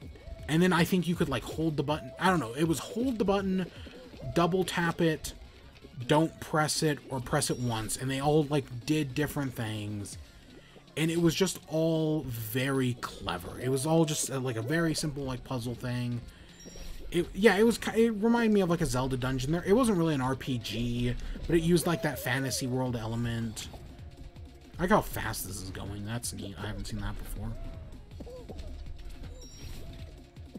But yeah, I liked that. That was press X. And there were probably a few other things I experimented around with. I did not get, like, there was one of the games in the Blessing show. That was also a puzzle game that I did not, that kind of reminds me of, like, The Witness. I did not get around to that one. Okay. Oh, okay. Okay, one of them is, they're both kind of right there-ish. But yeah, there was some I didn't get around to. But what I played was, yeah, pretty nice. I did not experiment with, like, making any dreams or anything. Yeah, no. And I've only played the game, like, once. I played it once for, like, a few hours. And then I was like, yeah, I'm good. I called it there. And I probably should pick it up again and play it a little more. Because I did like what I played. And yeah, I'm sure there's a ton of good other dream stuff. And I kind of am, like, considering, like, messing around and making my own stuff. But I also don't want to, because that feels like such a fucking hassle. So, I don't know. But yeah, that was the one game I played this week. There were a few others I was like, maybe I should play this. I've been wanting to play the game Spiritfarer all month, and I just haven't gotten around to it. I think it's on Game Pass. I hope it's still there. And I'd buy it on Switch. Again, my Switch is broken. Still playing Animal Crossing every day, right? That hasn't stopped. I've been waiting. I finally got a new painting, but I'm still like 15 away, and I'm waiting for Jolly Red to show up. And he just hasn't shown up yet. So that sucks. But yeah, I'm still playing Animal Crossing, and yeah, that's it. So next, right, this is more about more than just video games. Last week we were going to talk about an anime. I binged, like, an anime, and, like, last week I watched an anime, and then this week, right before school started, right before school, college, whatever, I binged another anime, right before. So, but the first one, the one that I wanted to talk about last week, was, they're both seasonal things that I think just wrapped up. The first one is, Sleepy Princess in the Demon Castle. It's basically the Demon Lord kidnaps a princess, and she comes from, like, the king. They never actually say this for some stupid fucking reason, but the way I take it is that, like, she comes from the kingdom of Good Rest. So, of course, the people in Good Rest value having a good night's sleep above all else. So the entire show is her trying to get a good night's sleep while being held prisoner in the demon castle. And right, like, she goes out, like, she makes, like, a new pillow. She makes a new bed frame. She does all sorts of things. It's got a colorful cast of characters. Of course, the whole thing is that demons aren't actually that bad. And I was waiting for the reveal that, like, the only reason because the demon king or lord or whatever is actually, like, a really nice person. And I was waiting for the reveal that, hey, the only reason he kidnapped the princess is because it's like tradition. Like, his father kidnapped the princess, and as did his father before him. That's just kind of demon lord tradition, that it's not something he actually, like, wants to do. It's just kind of like, that's how demon lords work. Maybe that's because I've been listening to Graduation, and that's basically how it works in that. Is that, you know, heroes and villains aren't actually, like, good and evil. They're just, like, doing their job, and it's, like, weird tradition-ish stuff. But yeah. That, of course, that reveal doesn't happen. Of course, even though she proves that demons and humans can get along, because she gets along with all of them and the colorful cast of demons, even though she kills a bunch of them, right? You find out that, oh, well, the reason this happens is because, of course, humans don't like demons. And yeah, again, it's a 12-episode anime. It's real quick, in and out. It's short. They don't like, at one point, it looks like she heads back to her kingdom, but she gets, she goes back to with the demon lord anyways, and her mother is, like, completely aware of it. Because, yeah, the one thing oh my god. Of course, it's my teammate that just jumps straight off, because fuck me. And that means he's probably out for the next round as well. But yeah, the princess in the show is super fucking selfish. Like, they establish early on that she doesn't talk very much, right? Not that she's, like, shy. It's just, like, she's not much of a talker. And, she is just, like, she kills so many monsters and, like, harms them. And, like, she accidentally, like, there's a demon priest who's, like, keeps telling her to, like, value her own life because she dies every week. But, yeah, no, the princess is extremely selfish, and it's all, like, everything she does is to get, like, a good night's rest, right? And that's all it is it's her filling her selfish goals, and she steals a bunch of stuff, she kills a bunch of demons, mostly bedsheet ghosts. There's, like, a bedsheet ghost, and there's, like, a turtle she uses as a bathtub at one point. And there is one funny moment where, like, her whole reason for, like, wanting to sleep is because of how bored she is. Like, she's so bored that she sees there's nothing better to do than sleep. So at one point they basically give her homework, and she's like, oh, finally, something to do. And she does, like, a week's worth of homework in a day. Also, she's sick. Like, she seems like a child, right? She seems like she'd be 12. But you find out at one point that has a fiance, and we're in 7th and we're out. Because, yeah, fuck. She has a fiance who's the hero, right? Because there's also this whole side plot about this idiotic hero coming to save her, who never even gets close, because, yeah, show just kind of ends 12 episodes in. I mean, there is technically a conclusion, but in the most, like, basic bones way. But yeah, and she's engaged to this hero, and they're basically childhood friends, even though she doesn't remember him and doesn't like him, right? They grew up together, and they're engaged, and he's, like, a year older than her, and it's like, she seems like she's, like, 12, but I'm pretty sure she's supposed to be, like, 16. They never actually say her age, but they constantly hint that she's, like, older than they all think she is, because they treat her like she's, like, 10 or whatever. They treat her like a child, and I'm pretty sure she's supposed to be older than that. But yeah, it's an okay show, right? I don't know, I have my fun moments with it. It is kind of slow, but the characters are kind of fun, right? It's a fine enough scenario. I've seen it before, of course, but you know, I've seen, like, the demon prince living with the princess living with the demon prince, and, like, she can basically leave whenever she wants, but she sticks around anyways. My favorite variation of this is is it just called Mage and Demon Lord? It's a webtoon. There's a webcomic called, like, oh god, I don't remember what it's called. It's something like Mage and Demon Lord. And it's about it's a girl, and she is in love with the Demon Lord, right? Like, she wants to marry the Demon Lord, and her entire thing is trying to get the Demon Lord to love her back. And it's really gay and really cute, and yeah, it has some interesting moments. And yeah, I really like it. It's a webtoon. I think it 2 seasons in right now, and I liked it. I like it.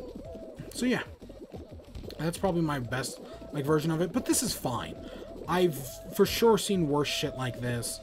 So yeah, in the long run, this is. God, we got fucked. I think it's called Mage and Demon Lord. I'm trying to find it real quick. It's on hiatus right now. Mage and Demon Queen. That's it. Not Mage and Demon Lord. Mage and Demon Queen. But yeah, it's cute. It's a cute, fun show. I kind of like it. I don't want to spoil anything, so I guess I won't. Yeah. And then the other anime we have to talk about is another fantasy. It's an isekai. It's not it's not an it's a fantasy. I don't think there's any isekai elements in it, even though there very easily could be. It's kid from the last town boonies goes to the starter town. I heard about the show in one of the off topics a few weeks ago. Michael Jones was talking about it. Because, right, the whole premise is that a kid from, like, in a video game, right, as you go through the game, the enemies get stronger and stronger. Well, it's the idea that, hey, what if a kid from the last town in a video game went to the first town, right? He'd be overpowered in comparison. And that's the concept, and it's like, that's a fun concept. And the show wrapped up a few weeks ago. And I was like, yeah, you know what, I'll watch it all. So I binged it in like 2 days. And it's fine. It kind of reminds me of like a less... There's one show... something... Is it something of a bastard instructor? Like Aesthetics of a Bastard Instructor or something like that. Which is about a guy who was like former... military whatever, and now he's like stuck as like a magic teacher, and it's like, it's kind of a serious show, and or at least it has like a somewhat serious tone, because there's like royal espionage and cloning and bullshit like that. Spoiler alert. It was a good show, and it kind of feels like a less serious version of that, because like the first episode or the first few episodes, spoiler alert for the entire this last kid, the last town boonies thing, is that the first few episodes deal with, like, hey, the king is infected by a demon lord. Then the next set of episodes has him working at a resort, and hey, there's, like, a demon tree thing. Then they go to, the Kunlun, the city of heaven, for a while, and yeah, and then, of course, there's the final battle, and it's another 12-episode anime, so it kind of ends anticlimactically, right? Like, he fights a golem, but hey, the villains get away. And, of course, the hero is a cinnamon bun who's, like, very cute and innocent. So, like, he doesn't, like... So, he, like, defeats, like, all these high-level monsters and whatever. But, like, he doesn't really consider it anything. And the witch, whose name I don't remember, is playing off of him. And there's a kind of yandere character. Like, there's this girl who has, like, this sash on her head. Like, I guess it's a sash or a belt or whatever. And it's been, like, cursed to be, like, stuck on her head. But he's so overpowered that he can just remove curses with, like, a wipe of, like, a cloth. So he removes the curse, and then she, like, goes crazy and falls in love with him. And it's like oh, that happened. Okay. Right? Like, she goes madly in love with him, and it's a harem anime where, like, everyone is in love with him, because of course it is, and it's fine. Again, it's a fine show. I think the concept is more interesting than the show itself, but I will also say that I kind of feel like it's hard to write a show like it, right? Like it is amazing that One Punch Man is actually very good, right? Because One Punch Man should have, like, similar problems, because, right, you can't really create a threat for this character. I mean, yes, he does get his face beat in once near the very end, but you can't really create a threat for a character like this who's just so overpowered, especially because he's in the starter town. But One Punch Man somehow managed to, right, take the character who can defeat everything in a single punch and somehow managed to make that interesting. Of course, what makes One Punch Man, at least the first season, I never saw the second, because I heard it wasn't that good. and I haven't read them all. It's one of the few animes that I do really like that I haven't read, at least tried to read the manga for. But from what makes One Punch Man good is that because he can defeat any enemy, right? Like, oh, right, like he can defeat God in a single punch. However, every day he gets mercilessly, and his face just gets kicked in, and he is utterly defeated by the concept of capitalism. Right, he can defeat tangible foes, but the intangible concepts like the Leviathan and like capitalism, he can't beat, and he loses every day to. And that's what makes One Punch Man interesting, because he does lose. It's just he doesn't lose in the traditional sense. And yeah, in this show, I mean, yeah, he gets his face stomped in by like this giant magic golem thing, but he defeats everything else. And it's mostly like, because it's a big friend group, and it's mostly just them waiting for him to show up and defeat the foe. It's fine. Yeah, the concept is way more interesting than the actual show itself. I will say that.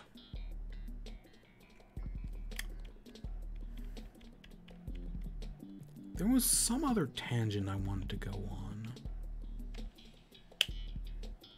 I don't know. And then the last thing we got to talk about, I want to talk about movies real quick. So Raya and the Last Dragon finally came to Disney Plus sometime last week. And I finally sat down and I watched it because there were no theaters open, and I didn't want to pay the 30 or whatever bucks for it. So I was like, you know what? I'll wait for it to come out to Disney Plus or until theaters open. And I was actually going to go see it. I think I even mentioned last week that I was going to go see it in theaters. And I think it came to Disney Plus like that same day or the next day or whatever. Right around the same time. But yeah, so I watched it on Disney Plus. And, you know, so Lindsay Ellis got in a lot of... Right, her take on the movie got her canceled or whatever the fuck. And I don't... Again... we talked about it when it happened. One of the first episodes of In Chat, I mentioned the Lindsay Ellis thing for this season, I mean, for season 2. I mentioned the Lindsay Ellis thing, and I watched her video, and I thought it was a good video, right? I liked the Lindsay Ellis thing on it, right? She brings up some interesting ideas and whatnot, and yeah, I mean, I mostly put it on in the background, but I liked it. But the take that got her canceled was that she compared Raya and the Last Dragon to Avatar: The Last Airbender. It was probably a little bit more nuanced than that, but not by much. And having watched the Raya and the Last Dragon, yeah, she was right. It's fucking Avatar: The Last Airbender. Again, there might be some nuance there I'm forgetting, and but I don't, again, she did not, like, people made her out to be the devil and, like, the reason Asian hate exists. Yeah, no, it was fucking none of that. Go do what I did, put the video on in the background and play the new Minecraft update. But yeah, no, which, God, I was going to stream the new Minecraft update this week, and I was busy, and fuck, I really wanted to. I barely found time to do the Loki review, which came out today. Fuck. But yeah, I agree. Raya and the Last Dragon is Avatar: The Last Airbender. And I don't mean that in the bad. I want to make it clear. I do not mean that in a bad way. It's a good movie. I thoroughly enjoyed it. Right? But it is Avatar: The Last Airbender. Yeah, no, it's good. But it's Avatar: The Last Airbender. Like, yeah. Yeah, no, she's right. And I know she's not... I think Honest Trailers made the exact same joke. But yeah, no, I liked it. I liked it. I liked, the characters were fun. I like that they do, like, an intergenerational thing. Because you have Raya, who's a teenager. You've got the kid who owns the boat shop. Or boat restaurant, I guess. Right? He's a kid. You have the baby with the monkeys. And then you have the older guy who has a wife and kids, right? And you've got and then of course you got the other girl Raya's age, and then and then you've got the dragon Sisu, okay, the Sisu is a lot sometimes, but I'm not gonna. But yeah, I liked her. I think it's yeah, I know. I definitely, like, if I was a kid, well, okay, admittedly, yes, as a kid, as I've said before, as a kid, I didn't watch Avatar: The Last Airbender. But that's a long story for another day. But as an adult, I really appreciate Avatar: The Last Airbender. And as an adult, I like this movie. And as a kid, I would probably also have liked this movie. So yeah, I think it's good. I think it's good, and I did enjoy it. So yeah, yeah. Do I have anything else to say on it? I don't know. I'm just glad I finally saw it. Because I kept putting it off. And then that new Disney movie comes out next Friday, I think. I think you don't have to pay any... Or it's a Pixar movie. And yeah, I don't think you have to pay any extra money for it. That, is it called Luca? I don't know. That one also looks pretty good. I mean, it's Pixar. Come on. Right, and it's about, like, the mermaids that go up on land, and... Yeah, that looks pretty good. And yeah, I think that's, like, next week. Tickets went up on sale for, Black Widow today. And I'm like, ooh, I'm gonna go see that opening night, because, yeah. But I did, right, we talked last week, or 2 weeks ago, how I did go see, a movie in theaters. I went and saw... Godzilla vs. Kong again. Still really fucking enjoyed that movie. But I also went and saw... Because even... I went and saw another movie. I went and saw Cruella. Right? The Emma Stone Cruella movie. It's fine. I'll say the movie is fine. Great soundtrack. And I think Emma, like, acting-wise, Emma Stone does a great job as the character, right? But the problem with the movie is that it was like one rewrite away from being good, or from being great. I think it's fine, maybe good even, but it was like one rewrite away from being something special, right? It could have been so much better. It just needed like one more rewrite that would have, right, excelled it and made it something great. But it didn't get that. So instead, we're just stuck here with what we got. And I think that's fine. So spoiler alert for the movie Cruella. I don't have a spoiler tag anymore. I really should make another one. I really should just make a spoiler tag. But spoiler alert for the movie. Just real quick.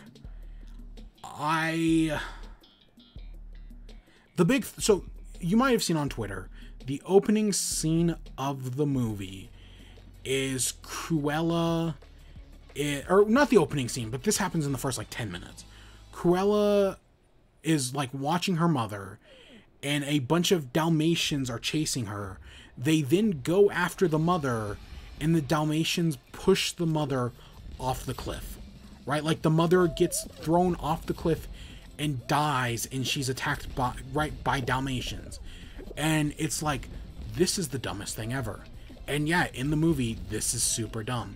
Because, you know, Cruella de Vil, the cruel devil, is a character who needs the tragic backstory that her mother was killed by Dalmatians, and now she has the justification to turn the Dalmatians into a coat. Right? Like, oh yeah, woo, fucking genius writing right there. But it gets so much more complicated than that. Like, fuck. So, right, Cruella, she's an orphan. She's like hiding out in the city with a bunch of other orphans as they're like scamming the shit out of people. Fine setup. Right. Now, so what happens at the start of the movie is that they're moving to London. Right? She gets kicked out of school, and they're moving to London. So I was like, oh, well, okay, obviously what's happening, right? The mother was going to this person who was later revealed to be the Baroness? Again, spoilers. And the mother was going to the because Cruella doesn't have a father. So I was like, oh, the mother's going to the Baroness because Cruella is the Baron's illegitimate child. Right? Like, that's the logical explanation, that Cruella is like the illegitimate child. That would explain the origin story. Wow, I've never seen someone go up that high before. I was like, that was my first thought a minute in the movie. Right? When this scene happens. It gets so much more complicated than that. Like, holy fuck. Because the reveal later on is that no, she isn't the Baron's illegitimate child. She's the Baron's real child.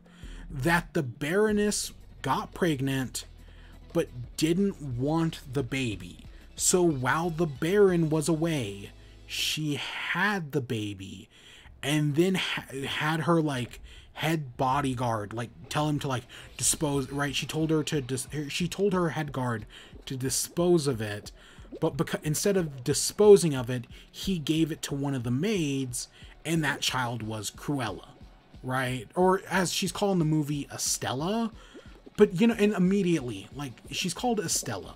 And it's like, okay, well, she's called Estella, and she takes on the personality of Cruella because she's pretending to be a villain, right? That makes sense. I was like, that's a logical explanation, right? I buy that.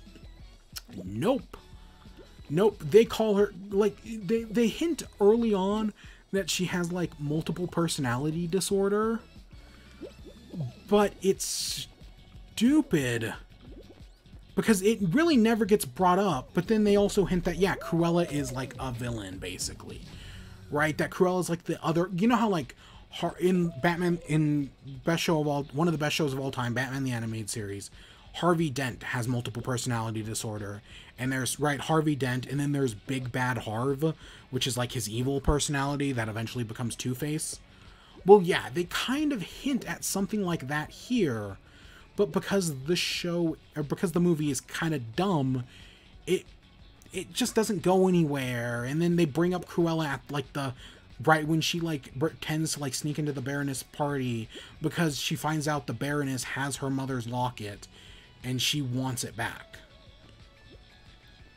And, right, and then she starts playing a villain, and she's, like, being jerks to her friends, and she eventually wins them over and busts them out of jail. And, hey, she eventually is able to get the Baroness arrested and fakes her, Stella fakes her death, and then pretends to be the person Cruella.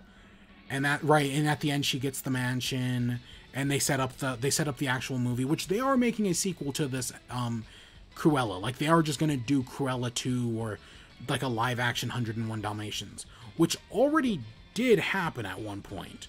There was already a live-action 101 Dalmatians in the 2000s, I think? Oh, shit, we actually won a game tonight. I mean, we won as a team, but wow, we won a game tonight. That's cool. Oh, and hey, and I get put in front for once. That never happens. But yeah, that's, like, this movie was one rewrite away from being good. If they had just cut out all the mother bullshit and instead set it up as, like, she like, have her get orphaned early on, I'm fine with that, right? Have her, like, bounce around through foster care and eventually become a pickpocket, and then she starts working in the fashion industry, and have the Baroness just be, right, like, the real villain who fucks over Cruella, steals her ideas, ruins all of her chances. So then she has to go from Stella to Cruella, and, like, she becomes the villain. She alienates herself from all her friends and everyone, and by the end of it, she's just a bitter woman. But of course, her friends are still working for her and whatever, because they have no other choice. Like, maybe she's blackmailing them, but, like, at the end, have her just become, like, a true villain. It's one rewrite away from being great, and at least in my opinion. Like, because the character's called Cruella de Vil. Because, you know, Disney is ultimately, they're annoyed that they didn't make Wicked. Wicked is so good, and they're annoyed that they didn't do it. So since then, they've just been trying to recreate Wicked with movies like this, and Maleficent, and I'm sure there are other ones, but those are the two I think of. I know they're doing other shit as well, but yeah, they keep trying to, like, remake these stories, and none of them are as good as Wicked, even though this is probably the best one Disney's done so far, unless I'm forgetting something, which I probably am. But yeah, it was okay. It could have been a lot worse, but I also think there is something here. The acting's good. The sound, it's put in the movie's set in the 70s, and it just has a fucking phenomenal soundtrack. They use all the great 70s hits. Yeah, no, it's a good soundtrack. It's kind of like that stupid Minions movie. The Minions movie takes place in like the 60s or 70s, and the movie fucking sucks, but it has a great soundtrack because it takes place in the 60s or 70s, and they got the rights to like all the big hits, right? And like that's the one good thing I will say about the Minions movie. And yeah, I'll say that here, the soundtrack, because they use a lot of good music. So yeah, I'll say that's good. Was this another movie that had one of those like, oh, is this Disney's first gay character, question mark? Which has happened like 20 times now. Did that movie have this controversy? I don't remember. Because Disney just needs to buckle down and have an actual gay character. Like, come on, Disney. Just Of course, the one movie they did actually have in production with a gay main character, they canceled. The Minions are bad. Oh, I completely agree. The Minions movie are bad. But the soundtrack for the Minions movie was good. Yeah, no, the movie sucks. The soundtrack is good. They paid the money to get some good songs in that movie. They fucking... I know those movies cut all the fucking corners in the world, and I hate that Universal Studios that does the Minions Illumination now owns DreamWorks. I fucking hate that, because all the good DreamWorks, like all the Kung Fu Panda sequels that we were supposed to get, nope, we're not getting any of them now because DreamWorks bought out, or Illumination bought out DreamWorks, and all the good movies are dead. And of course, Illumination is doing the Mario Brothers movie, which I think comes out next year. I think the Mario Brothers movie is next year. Ugh. But yeah, no, I will say that about Cruella. It had a good soundtrack. Anything else I got good to say about it? I didn't even realize we were on another team with 3 people. No, I guess that's it. Mario Brothers movie? Yeah, they're doing a Mario Brothers movie. Illumination Studios. I think it's in production right now. Charles Martinet did an interview recently where they were asked him like, "Hey, are you gonna be voicing Mario in the Mario Brothers movie?" And he said no, right? That he hadn't even been contacted. I feel like they should at least put him in as a cameo, but yeah. But yeah, it's a fully animated Mario Brothers movie, which at least gives me a little hope, and because video game movies have gotten better recently. Sonic was okay. Mortal Kombat was bad, but it was fun. Okay, it wasn't too bad, but it was fun. Pokemon was good. I enjoyed Detective Pikachu. I should rewatch that one again. It's been a while. And they also, because there was rumors we were getting a new Detective Pikachu, like a Detective Pikachu 2, but recently in an interview with Justice Smith, I think he deconfirmed that no, that's not happening. So yeah. Yeah, I went to the theaters again, and yeah. And maybe if they start releasing movies, I'll go to the theater more. Oh yeah, I'm a movie. I do it all. I do it all. But yeah, I am a movie dude. I'm a movie dude. I'm a video game boy. We talked about animus earlier, even though I would not call myself a weeaboo. Because, I mean, I watch anime, but I don't own a... Even though, I mean, I look like I could be. No, I don't own a katana. Oh, God. What was I watching the other day that was making fun of? What did I watch the other day that was making fun of? I don't remember. I've been watching a lot of book reviews. I've been watching, Crimson Rogue do, like, book reviews of, Onision's books. Fuck, those are funny. I mean, those Onision books are terrible. But, like, the Crimson Rogue's reviews are pretty funny. The Mario Brothers movie. I did not see... Okay, so... Probably, like, 15 years ago, I was at this... was this at a Blockbuster? I was looking through a collection of movies somewheres, and I found a copy of the Super Mario Brothers movie, and I was like, oh fuck, they made, of course I was a kid so I didn't say fuck, but I was like, oh my gosh, they made a Super Mario Brothers movie? Oh my gosh, I have to watch this immediately. I didn't know anything about the movie. I didn't know anything about this. I just found, nobody had ever told me there was a Super Mario Brothers movie. I just found, I think it was a VHS, but it might have been a DVD of it. And I was like, oh my gosh, I have to watch this.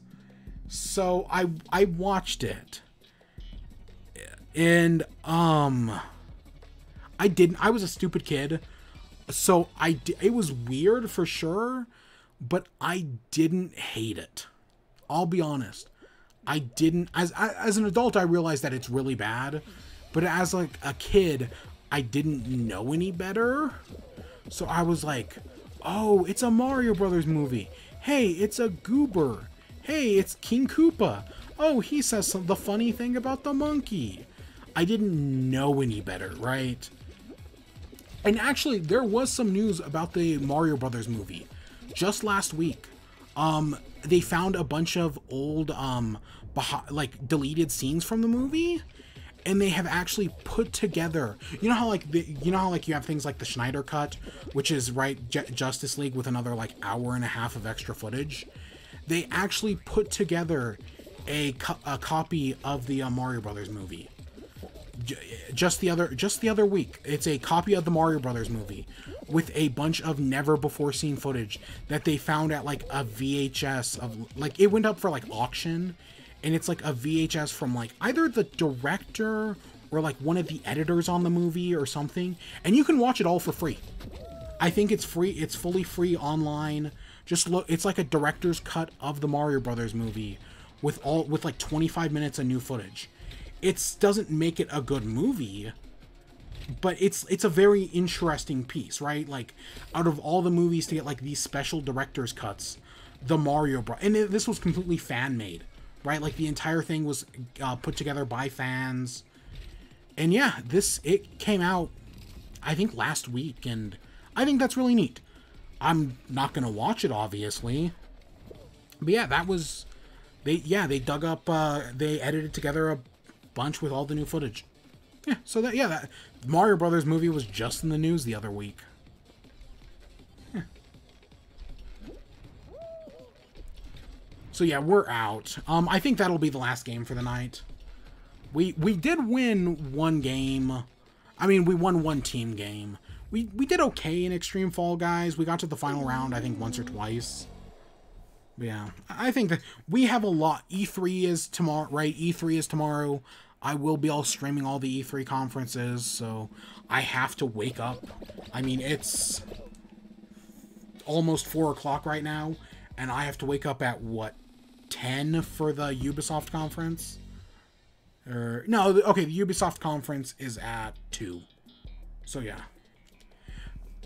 Yeah, so they have a mode called Extreme Fall Guys, where you know how like in Slime Climb, when you fall off the platform, you're out? It's like that. Every level is a mode where if you fall off the platform, you're out. So if at any point you fall off, that's it. It's one of the like limited time modes. It's actually it's hard. It can be very hard, especially like a map like Seesaws. Seesaws will screw you over. But yeah, it's not bad. Hardcore Minecraft. Yeah, kind of. I don't know. Personally, ever since the season started, I've been a big fan of the squad stream. The 4 players, and you get the crown shards. Right? I think last week or 2 weeks ago, we won. I think we did like 3 or 4 game wins, which is big for me because I don't win all that often. Because I'm not that good at this game. I really like it. I mean, I really like it, but I'm not that good at it. Oh, wow, the season? My guess is the season... Well, it says the season's up in 30 days. I actually don't expect to see anything new from the season until the Switch and Xbox ports come out, which I don't expect till August. I mean, maybe it'll surprise me. Maybe it'll surprise me and we'll get something new. But I also would not be surprised if we don't get anything until, like, August or September when the Switch and Xbox ports come out. Because we know those are coming, it's just a matter of time. But yeah, so yeah, we're gonna end off here. Anything we're doing in the future? Right, what's next? E3, we're gonna be doing E3 all week. I am excited. I gave my predictions last week. I forgot to buy, oh fuck, I forgot to buy beer. Oh shit, I was gonna go buy some beer to do a drinking game, and I completely forgot. Fuck. Oh shit. Who cares? All the conferences this year are probably pre-recorded. It's probably not gonna be that good. Ugh. Yeah, E3 drink. Brian David Gilbert has a set of E3 drinking games. Like, he has like 10 rules you can follow for an E3 drinking game. And I think I did it last year, or I did some sort of drinking thing last year. No, maybe I did bingo last year. I don't remember. It's been a while. But yeah, I was thinking about doing it, and yeah, I just forgot to. I've been busy with summer classes, man. College is, I mean, I know it's summer classes, but it's starting off strong. It's already been a lot, and it's just the first week. I have had to write like 3 introduction posts of like, hey, this is the introduction post. Maybe it's weed, since you can't remember. Nope. Weed was not legal in my state this time last year. Nope. Weed was illegal this time last year. It's not anymore, but at this time last year it was. Yep. The 2020 election hadn't happened yet. Also, there wasn't an E3 last year.